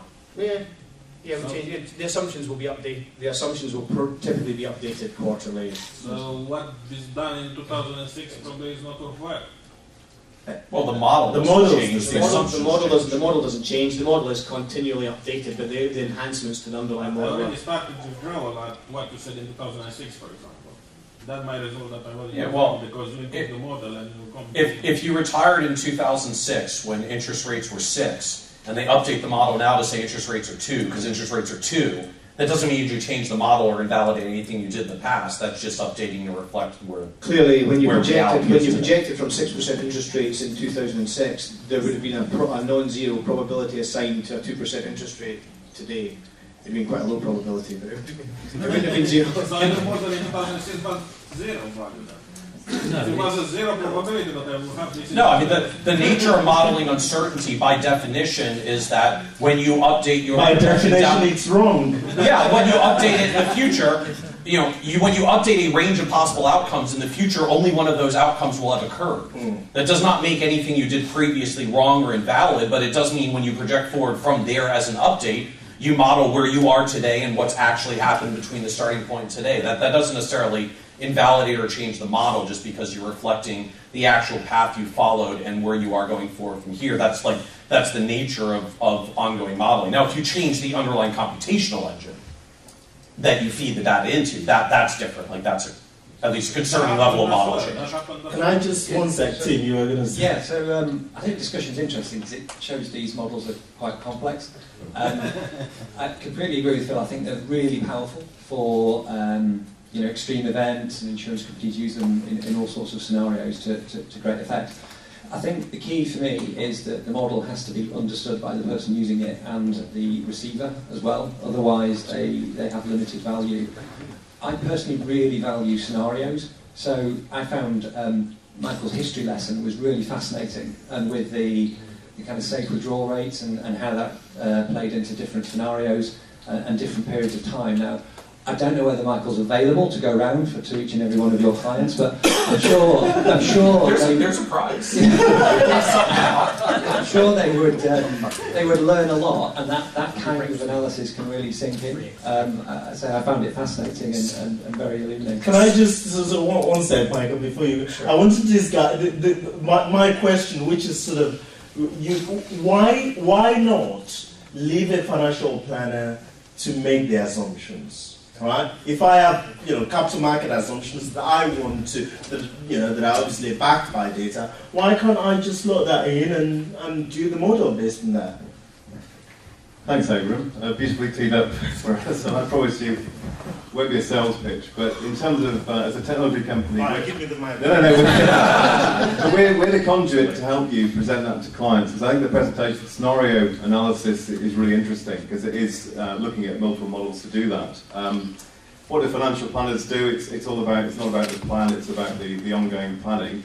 And the assumptions, Abraham asked you a question, we enable our users to be deterministic or stochastic. If they want to use correlations, then we've got third-party providers. Deterministic? No. Okay, so we've got stochastic models that we can build in, but in actual fact, with our systems, the advisor is actually in charge, or their investment committees or third parties, in terms of what data you put in. So in terms of inflation, in terms of pensioner price index, RPI, etc., etc.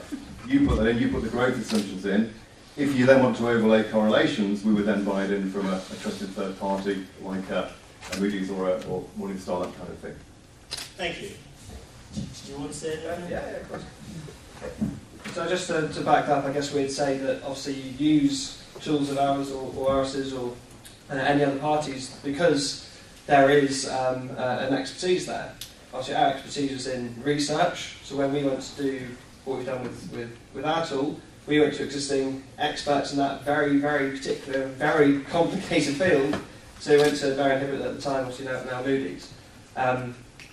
There's obviously a number of assumptions of your own you can put in, but you use these tools for a reason. And as was just said, the reason they're so good is because they're very, very, very complex. That makes it hard to understand. They're very, very complex. And there is a number of supporting documents that are available for ourselves and from Moody's that detail quite high level, so not all 133 pages long. There's a couple of sort of 10, 15 pages long that give some key points. As Phil mentioned, if you want to know how equity is modelled, this is an explanation. If you want to know how cash is modelled, this is an explanation. If you really, really want to dig in and go below that, which we've always encouraged people to do, then unfortunately that is when you're lumbered with a 133 pager, because that is the nature of the beast. It's complex and correlation between the asset classes. Yeah, absolutely. I think what I find is you guys, I look to you don't let me choose my assumptions, you kind of do it to me, and if I was choosing it, and to be honest, to a great extent with these tools, you as a financial planner would have to, read up the document. There are different, different models. What are they? ESG and what was the other one? You would have to decide. Ultimately, I think it's subjective, but ultimately you would have to decide whether or not you accept the strength and the weaknesses of that model. And if you do, and you agree that you accept that someone else is making the assumptions, then that's fine. If you want a situation where you want to be able to make some of the assumptions, then you've got to find a tool that does that. Abraham, can I just make one point which might be relevant? I get the feeling here that within the, and elsewhere, that within the advisory community there's a there's a perception that almost the advisors need to be inputting their own capital market assumptions in order in some way to be demonstrating value, or I would contrast that. No, not necessarily. Well, certainly they need to understand it. Yeah. Because ultimately, if you're going to use that to lead your DB to DC transfer, the responsibility is on the advisor. Okay, that's fair enough. I mean, one thing, so the point I was going to make was that when this model is being used by product providers and asset managers, certainly on the distribution side of their businesses, to either provide financial planning tools or advice tools or to design new products, generally speaking, almost without exception that I can recall, those product providers and asset managers will actually have used our own standard capital market assumptions when the model is being used in that context. Oftentimes, if they're using the model in a risk management capital. So you're saying that if big companies, big providers are using it, it must be robust. That's what you're saying. Take it as clearly, they have subjected that model to a lot of due diligence. So there are a few things. I'm not saying it's right. You've got to subject it to due diligence. It was a point I was making that these guys are not mucking around with the standard assumptions. They might absolutely have assumptions that they would question, and there'll be a process of discussing what those assumptions are, rationalising them with their own quads, their own asset managers' understanding. Maybe fit the inputs to sort of make the sort of outcome and the product that's the cynical ones. That's the point I'm trying to make. Ignore it. That's the point I'm trying to make. Well, that's one of the 2 points I'm trying to make. To avoid any notion that that's happening, they will leave our assumptions there. Yeah. So a few things that strike me. I mean, some parallels to the US-based and some not. So, as I said earlier, due diligence is difficult for any of these platforms. We see a lot of these same due diligence challenges in the US as well. We found that ultimately where the due diligence really seems to draw from comes from a few places. One is sort of as Phil has highlighted, so the implicit third-party vetting of other large firms have vetted this, so I'm going to be comfortable with it as well as frankly just at some point you either trust the brand and the name of the company or you don't. The second is actually that a lot of platforms end out effectively vetting these tools. So for some of our more captive and restricted platforms in particular, literally the advisors are only allowed to use a particular Monte Carlo or financial planning software that's been approved by the platform, and you're not allowed to use anything off-platform because they haven't vetted the off-platform ones. They vetted that one, and they're confident that you can use that one with your clients. In terms of things like the ability to change and model the assumptions, so as I said earlier, in our great American spirit, I can change the stuff even if I screw myself with it. We all desperately love to be able to change our assumptions as well. That being said, I cannot think of anything that takes on more liability than taking their 133-page document and saying, I know better than them because I saw on TV that market returns are going to be low. When you go through, when a regulator comes in because something bad happened for a client and says, so explain to me the methodology that you use to change Moody's assumptions to the ones that you believe. Right, yeah, so you blame me. What did you use to substantiate changing the default assumptions in this software? I'm going to venture to say that anybody in this room is going to have a process that was less robust than what they probably did. So, it's one thing to go through a process of vetting it in the first place, and, I'm all for the ability to change assumptions because it's hardwired into us as Americans. But frankly, if your greatest concern is around the liability risk, that is the last possible thing I would touch if you're concerned about regulatory and liability risk, is mucking around with those assumptions, especially because some of these models are so complex, you will not even realize the things that you might have screwed up in that model when you started changing some assumptions and not others and didn't realize the interplay between them. So I would be really, really careful there. That being said, the one other thing I have to admit that comes to mind to me, just hearing this whole discussion, so for anyone wants the free entrepreneurial business opportunity, frankly, what I hear is an opportunity for a third-party platform to emerge that reviews and vets software and writes their own third-party reviews of it. There's no reason you can't have the equivalent of the consumer reports of financial planning and Monte Carlo software, where someone comes forth and actually says, look, we vetted through them. Here are the good ones, here are the bad ones, here are the ones that have some wonky assumptions you should be aware of, and do independent write-ups of it. So you can have some means to get due diligence aside from liking to spend your Friday nights reading 133-page documents the way that Abraham does. So you get some midpoint between reading that 133-page document and needing to take it on faith. Well, they say their other clients like their assumptions, so I'm going to buy their software too. Yeah, this is maybe going slightly off topic, but we're all assuming here that all financial advisors are great financial planners and great financial planning. And as we know that they're not, talking about this Monte Carlo... People not in the room. People not in the room. Yeah, this is the top slice in the room. And if we're struggling with this, then oh my God. So if you're a bad financial planner and you've got a great Monte Carlo tool, it's still very destructive to the end client. So most advisors in the UK are struggling to become good at financial planning. Learning the Monte Carlo side to it is the cherry on the top almost. So bad financial planners using good Monte Carlo tools is probably very, very destructive. Although bad financial planners changing their assumptions in their Monte Carlo. Thank you. Brilliant. That's one thing I'm just wondering what input the regulator has on the assumptions and correlations that go into the models. Good question. They try and have as little as possible, really. What they try and do is put some very, very broad guardrails around it. I guess the FCA in the UK have moved to, and I would say this is a positive thing, they've moved to more of a principles-based approach to regulating some of this stuff. Up until a few years ago, they had some quite prescriptive rules in. For example, I can't remember exactly what the rule was, but what they've done is they've taken the deterministic projection rules and they tried to sort of almost make them stochastic. So they'd said something like, and I can't remember exactly what the COBS rule was, but it was something like, don't project the median return on a 70-30 equity bond fund above the median, or above the intermediate deterministic illustration rate. Now, once you start writing rules like that, it just creates an absolute morass of mess. Because of course these models are all economically coherent. Your projection of an equity asset and interest rates are all joined up. It starts to undermine effectively the quality of the whole model.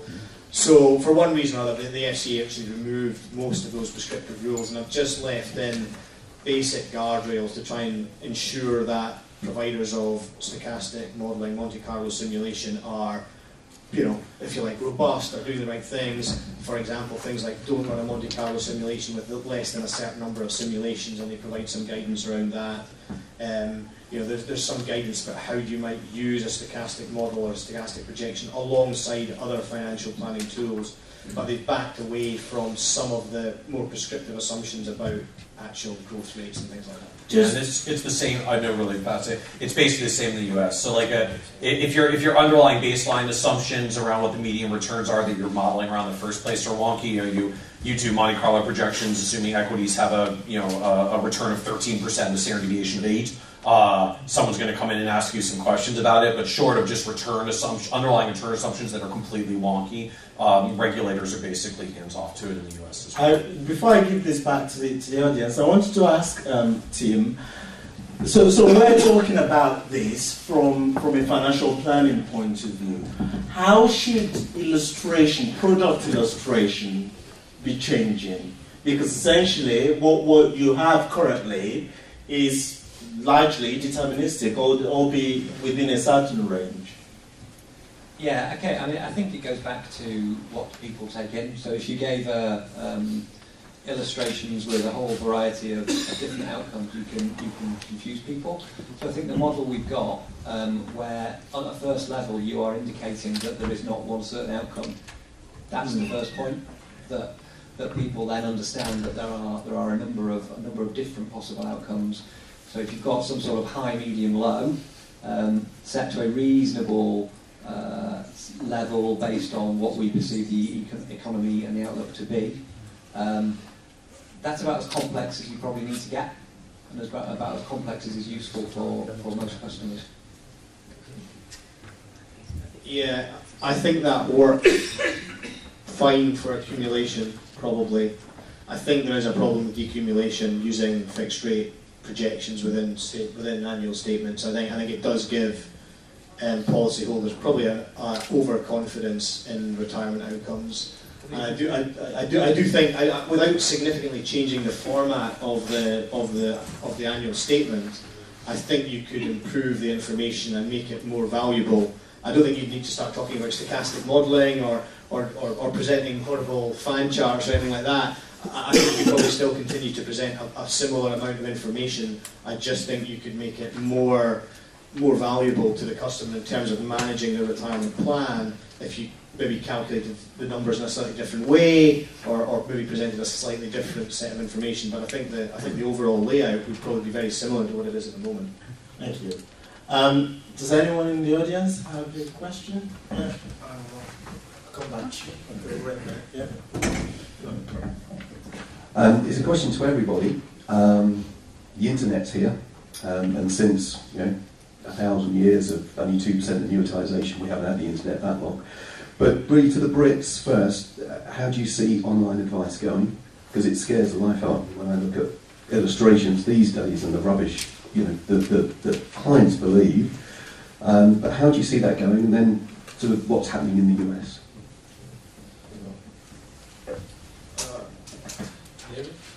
Yeah. Yeah. So? Yeah. Well, I think we first of all need to establish what is advice and what is managing money in the slickest way possible.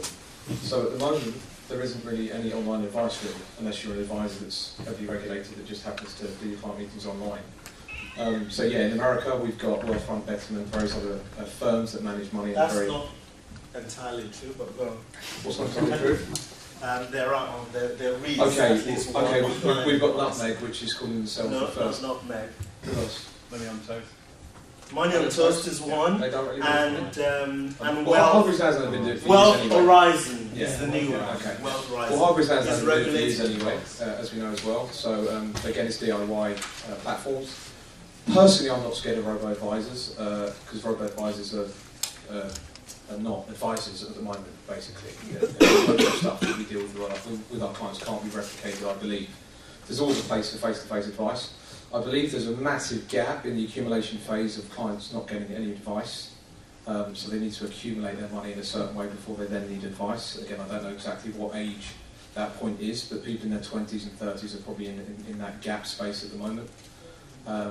I'm excited that saving money online becomes a lot more slicker and easier for people to do, hence with people like Nutmeg. Pure robo-advisors, though, I've not really seen any impact against proper client-facing financial advisors as of yet. But there's not many of us, as we know. We can't even agree on that. I think it's 21,000 of us. And again, there's 500,000 people getting to 65 every year. So there's more than enough business for still face-to-face advice. But it's an interesting space, and I'm excited to see how it pans out. We'll come back to you, Michael. We need to hear the UK view. I'm just curious, really fast on numbers, because that strikes me. 21,000? 21,000 client-facing financial advisors in the UK at the moment. And what's your population? 64 million. 70 million. Okay. All right, go ahead. I'm doing some math. Yeah. You can become a financial advisor. We'll accept that. I think, for me, I think what you might see is product providers extending their administration platforms to try and support incrementally better administration of savings policies or investment policies. So, taking some of the stuff I talked about earlier, putting that on a product administration platform to automatically either send out letters to clients, to possibly power a slightly more useful annual statement, possibly even to trigger adjustments in withdrawal rates, for example, that you could take it to assume, or even to trigger adjustments in asset allocation. All that, in theory, could be done today automatically. As an example, we've got a couple of clients who batch process all of their policyholders through that calculation on I think it's on a monthly basis. And a letter goes out to either those individuals or their advisors to say, you've fallen below the income comfort zone, you should do something about this, go and do something, right? So that's happening at that level. Those two clients actually, neither of them are in the UK at the moment. They're both in Ireland, both DC pension administration platforms doing that. So that's the product providers almost encroaching back and incrementally into that sort of, I guess, ongoing review space. And that's clearly the big opportunity, I think, for advisors, is to do that face-to-face on a scalable basis using technology, using online advice, or building a kind of D2C proposition themselves to allow them to service that review demand on a much more scalable basis. So I think product providers are going to start to do this, and I would imagine that will start to motivate the advisory side of the market to do the same and to scale that capability up. Yeah, so breaking down different types of advice, what we're finding with recent financial guidance from the FCA is just trying to do anything helpful can be deemed regulated advice. I think you will find a lot more providers finding themselves doing that. Simple tools, information that they're providing is actually taking into that sort of space. Moving on to personal recommendations, I think that's very difficult online. How can a computer ask all the right questions in all the right orders and understand, looking in the whites of the eyes of a human being, whether they really understood that? I think that's difficult. All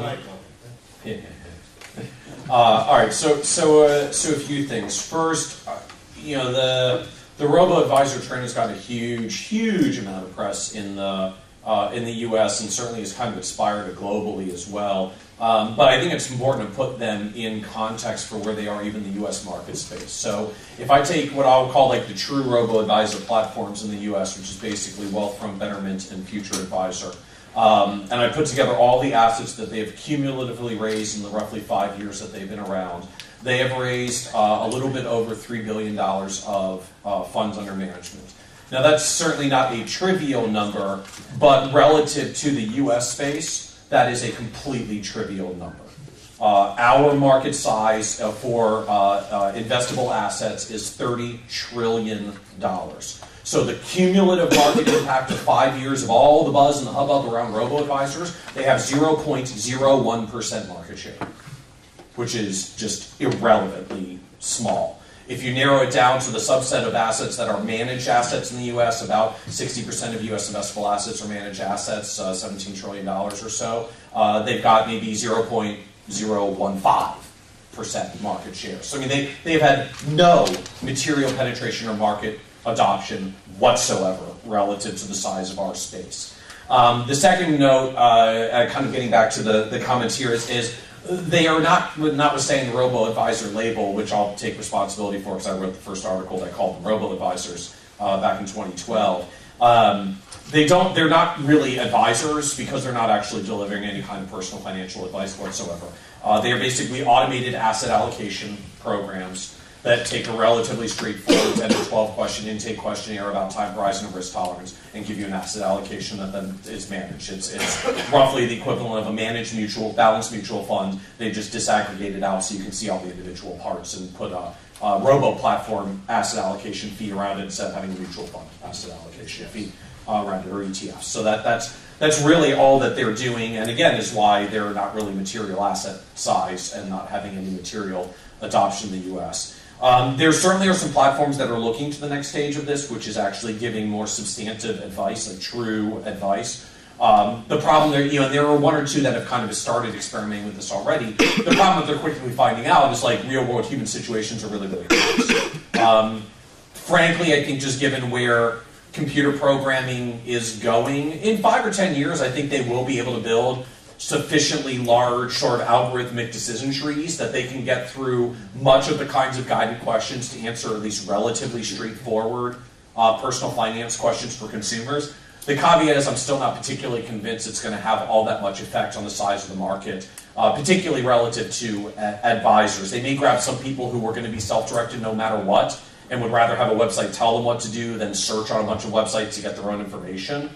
But I'm not convinced at all that replaces advisors, and a lot of it just comes down to, as I think Phil said, just the human behavior issues, right? Like, if it was so easy to solve all of our problems to just make websites that tell you what to do, like I could solve the U.S.'s obesity problem. I'll just make a website that says you should eat less and exercise more, and we could solve the whole thing.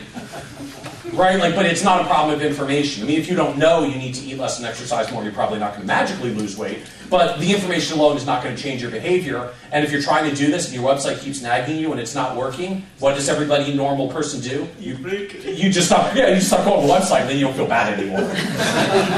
Right? Like, technology can facilitate some self-directed people to get a little further down the road than they would have.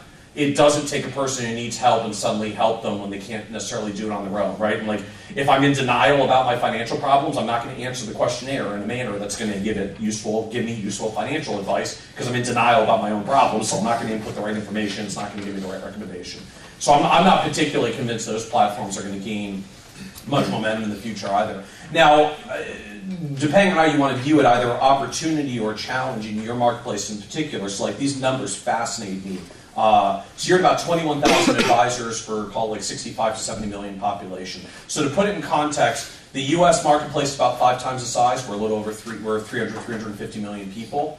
We have 300,000 client-facing financial advisors. So our population is 5 times the size, and our advisor population is 15 times the size. So we literally have 3 times the advisor per capita that you do here. On top of that, we have 700,000 people who are purely registered as insurance sales agents. They're not full financial advisors, but realistically they give some portion of advice, and because we don't regulate the term advisor in the US, they all call themselves advisors even though they're not.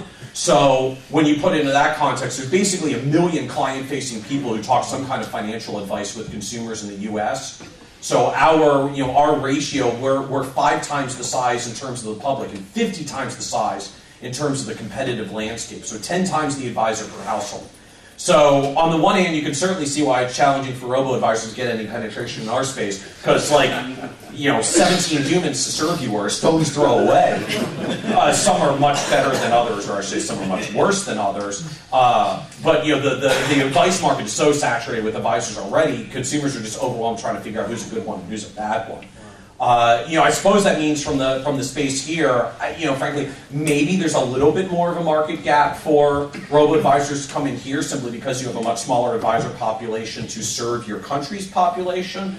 But still, that probably only means that they're going to be capturing market share that you're not serving, not that they're taking clients away from you. And certainly that's what we see in the US space. They're not taking any clients away from advisors. They're getting a small subset of people, and it's small, because they're at 0.01% market share. But they're taking a small subset of people who were not serving advisors anyways, and the robo-advisors in the US are now realizing that advisors are actually so effective, and that they're, at the end of the day, just a technology tool. They're a nice technology tool, but they're just a technology tool, that they're all pivoting to advisors.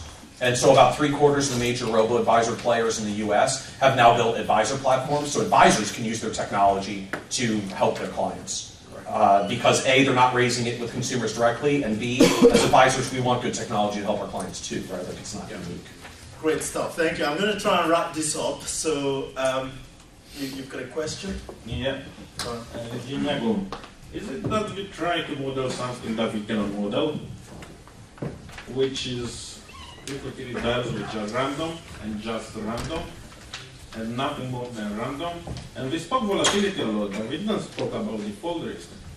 One day, I don't know which day, it would be great to know, one big country will default.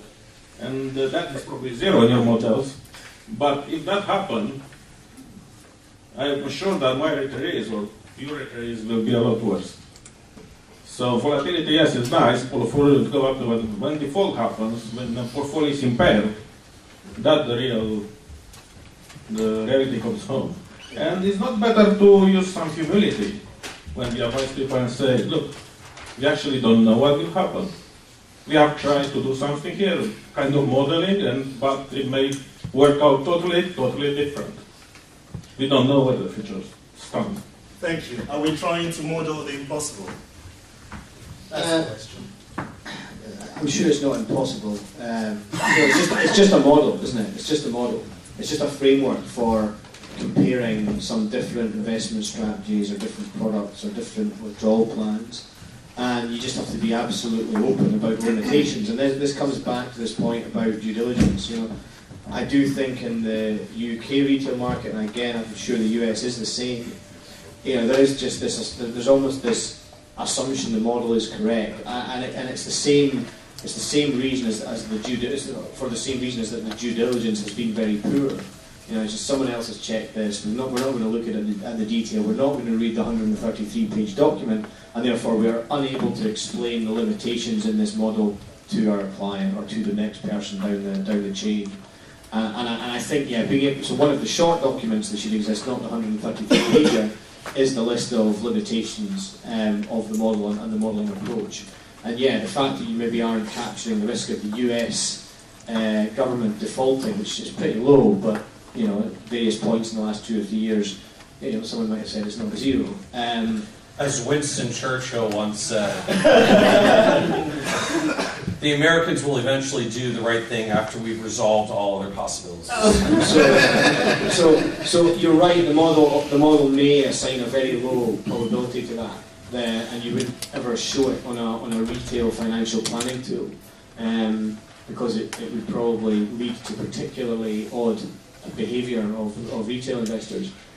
You should be able to explain that limitation within the statement you're making to the person using the model. So humility is probably the word. Yeah. To me, the issue is that, frankly, I think as humans we don't actually process probabilities and probabilistic outcomes very well. Our brains are not really hardwired to it. So if the weather forecast is a 10% chance of rain, so odds are on that it's clear, and then I go out tomorrow and it rains, was my forecast wrong?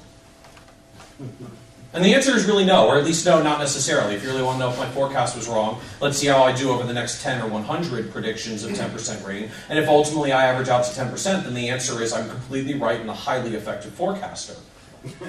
But it still remains true that when I predict a 10% probability of rain, it will either rain or it will not rain. So we have no capacity after the fact to judge, particularly in a single instance, whether my probability projection was right or not. That being said, does that mean, therefore, it's useless to ever do any kind of weather forecast? Because even if I'm perfectly right about the percentages, it always either does rain or doesn't rain. Therefore, I should not have done any forecasting. No, not at all. I mean, the forecasting is still incredibly valuable. It's still very relevant. It lets us make far better educated decisions than having no forecast.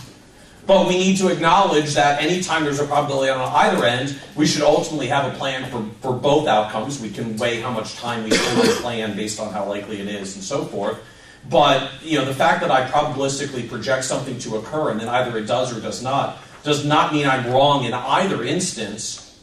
But it's meant to be a guidepost about where to spend your time, where to spend your effort, the kind of decisions and trade-offs that you're going to weigh, and formulating a plan about what to do with them. Now, as I said earlier, I think one of the challenges around how we use Monte Carlo right now is we tend to obsess so much about that single one number, which clients in their head either equate to it's going to happen or it's not going to happen. They make it an absolute 0 or 100 because we don't really know how to process probabilities well, and we don't really, I think, do a great job at showing people here are the decisions you might make in either of the scenarios. So it's a weakness in our software, it's a weakness around the globe, and I think that's where we go next. But yeah, I mean, there's a piece of it that's ultimately going to be unknowable, because if I knew 100% which one was going to occur, my probabilities would be 0 or 100, not 10. But the fact that we're dealing with something that is inherently uncertain, I don't think it all makes forecasting invalid. I think it makes it as valid or more valid because we now really have to consider lots of different possible outcomes. Thank you. I'm going to answer this from a practicing advisor point of view, and I've only been in the business 6 years. There's obviously people in the room that have been in it I've been in the business for a lot longer. And my guess, so I've been using comprehensive planning software for coming up to my 6th year review now with most of my original clients. And my original guess 6 years ago, without having done my tweaks every year, have been scarily quite accurate. Without having to do my tweaks every year since I've been a client. So from a practical point of view, I'm happy with my guesses, which ultimately what they are. I mean, I need to get a bit more comprehensive in terms of some of the Monte Carlo tools and get a bit better around that. But from a practical point of view, I'm seeing it directly working with my clients. Michael, have you seen that with your clients again, using your software from your guesses many years ago to where you are now? Yeah, I mean, I think So I mean, it depends a little bit how far we go back. I started in the business in 2000, like right at the peak of our tech boom. So the past week has been interesting for me because literally the NASDAQ market in the US just got back to where it was when I started 15 years ago. We just got made whole. The S&P only got back to where it was when I started about 2 years ago. So I, like 13 years into my career, and I still hadn't actually seen the market get higher than it was when I started, which certainly shapes your worldview in a lot of ways. So when I go all the way back, I mean, if I pulled out projections from clients back in like the really early 2000s, yeah, we were probably a little overly optimistic. I can't think of a single one that's massively derailed. I think there are a couple that at least have probably tightened their belts a little bit along the way. Because hey, they went 13 years without making a dime, so at some point you're like, geez, I gotta tighten up a little bit. But frankly, for a diversified portfolio, they still held up okay, in part because our sovereign, our government bonds have actually still had a heck of a run since then. Interest rates went from 6.5 to 2. It gives you a heck of a lift on your bonds, even though your equities haven't been. For the clients that are, in the past 6 or 7 years, yeah, they're doing fine. They're doing fine. I mean, the kind of bear market that we had in 2008, 2009, like, yes, it was scary in real time, but like, it V'd back really quickly. Frankly, just relative to like generic Monte Carlo projections on a year-over-year basis, it was barely a 2 standard deviation event. It was not a black swan, it was not a fat tail, all that stuff. Daily volatility was like massive fat tails, but that's part of what happens. We have a fat tail down, we have a fat tail up, and then 2 days later you're right back where you were when you started and nothing happened. And so I don't even find our Monte Carlo projections having been inaccurate going through the financial crisis. If we did daily modeling, they would have been accurate. If I had 100-to-1 leverage like a hedge fund, I would have imploded, as many of ours did. But as a financial advisor with clients who are not leveraged, who take out only a couple % a year, everybody's fine. They're doing fine. They're certainly not going to die with $1 bajillion left over. We're not getting one of the good ones. We got kind of one of the mediocre ones. But they're doing fine. And the fact that the Monte Carlo projections, even in 2008, told them there was some risk, you'll have to make adjustments, and that's part of what manifested. And they've been living that reality. Yeah, and just to build, I think that positioning is really important. Models, whether they predict particular countries defaulting, they generally say that from time to time bad stuff happens. Really occasionally, really bad stuff happens. And the models themselves will update and learn from experience. And as long as people and advisors, from my point of view, review with their clients on an ongoing basis whether the plan is working and responding to circumstances, that's the most important thing. Well.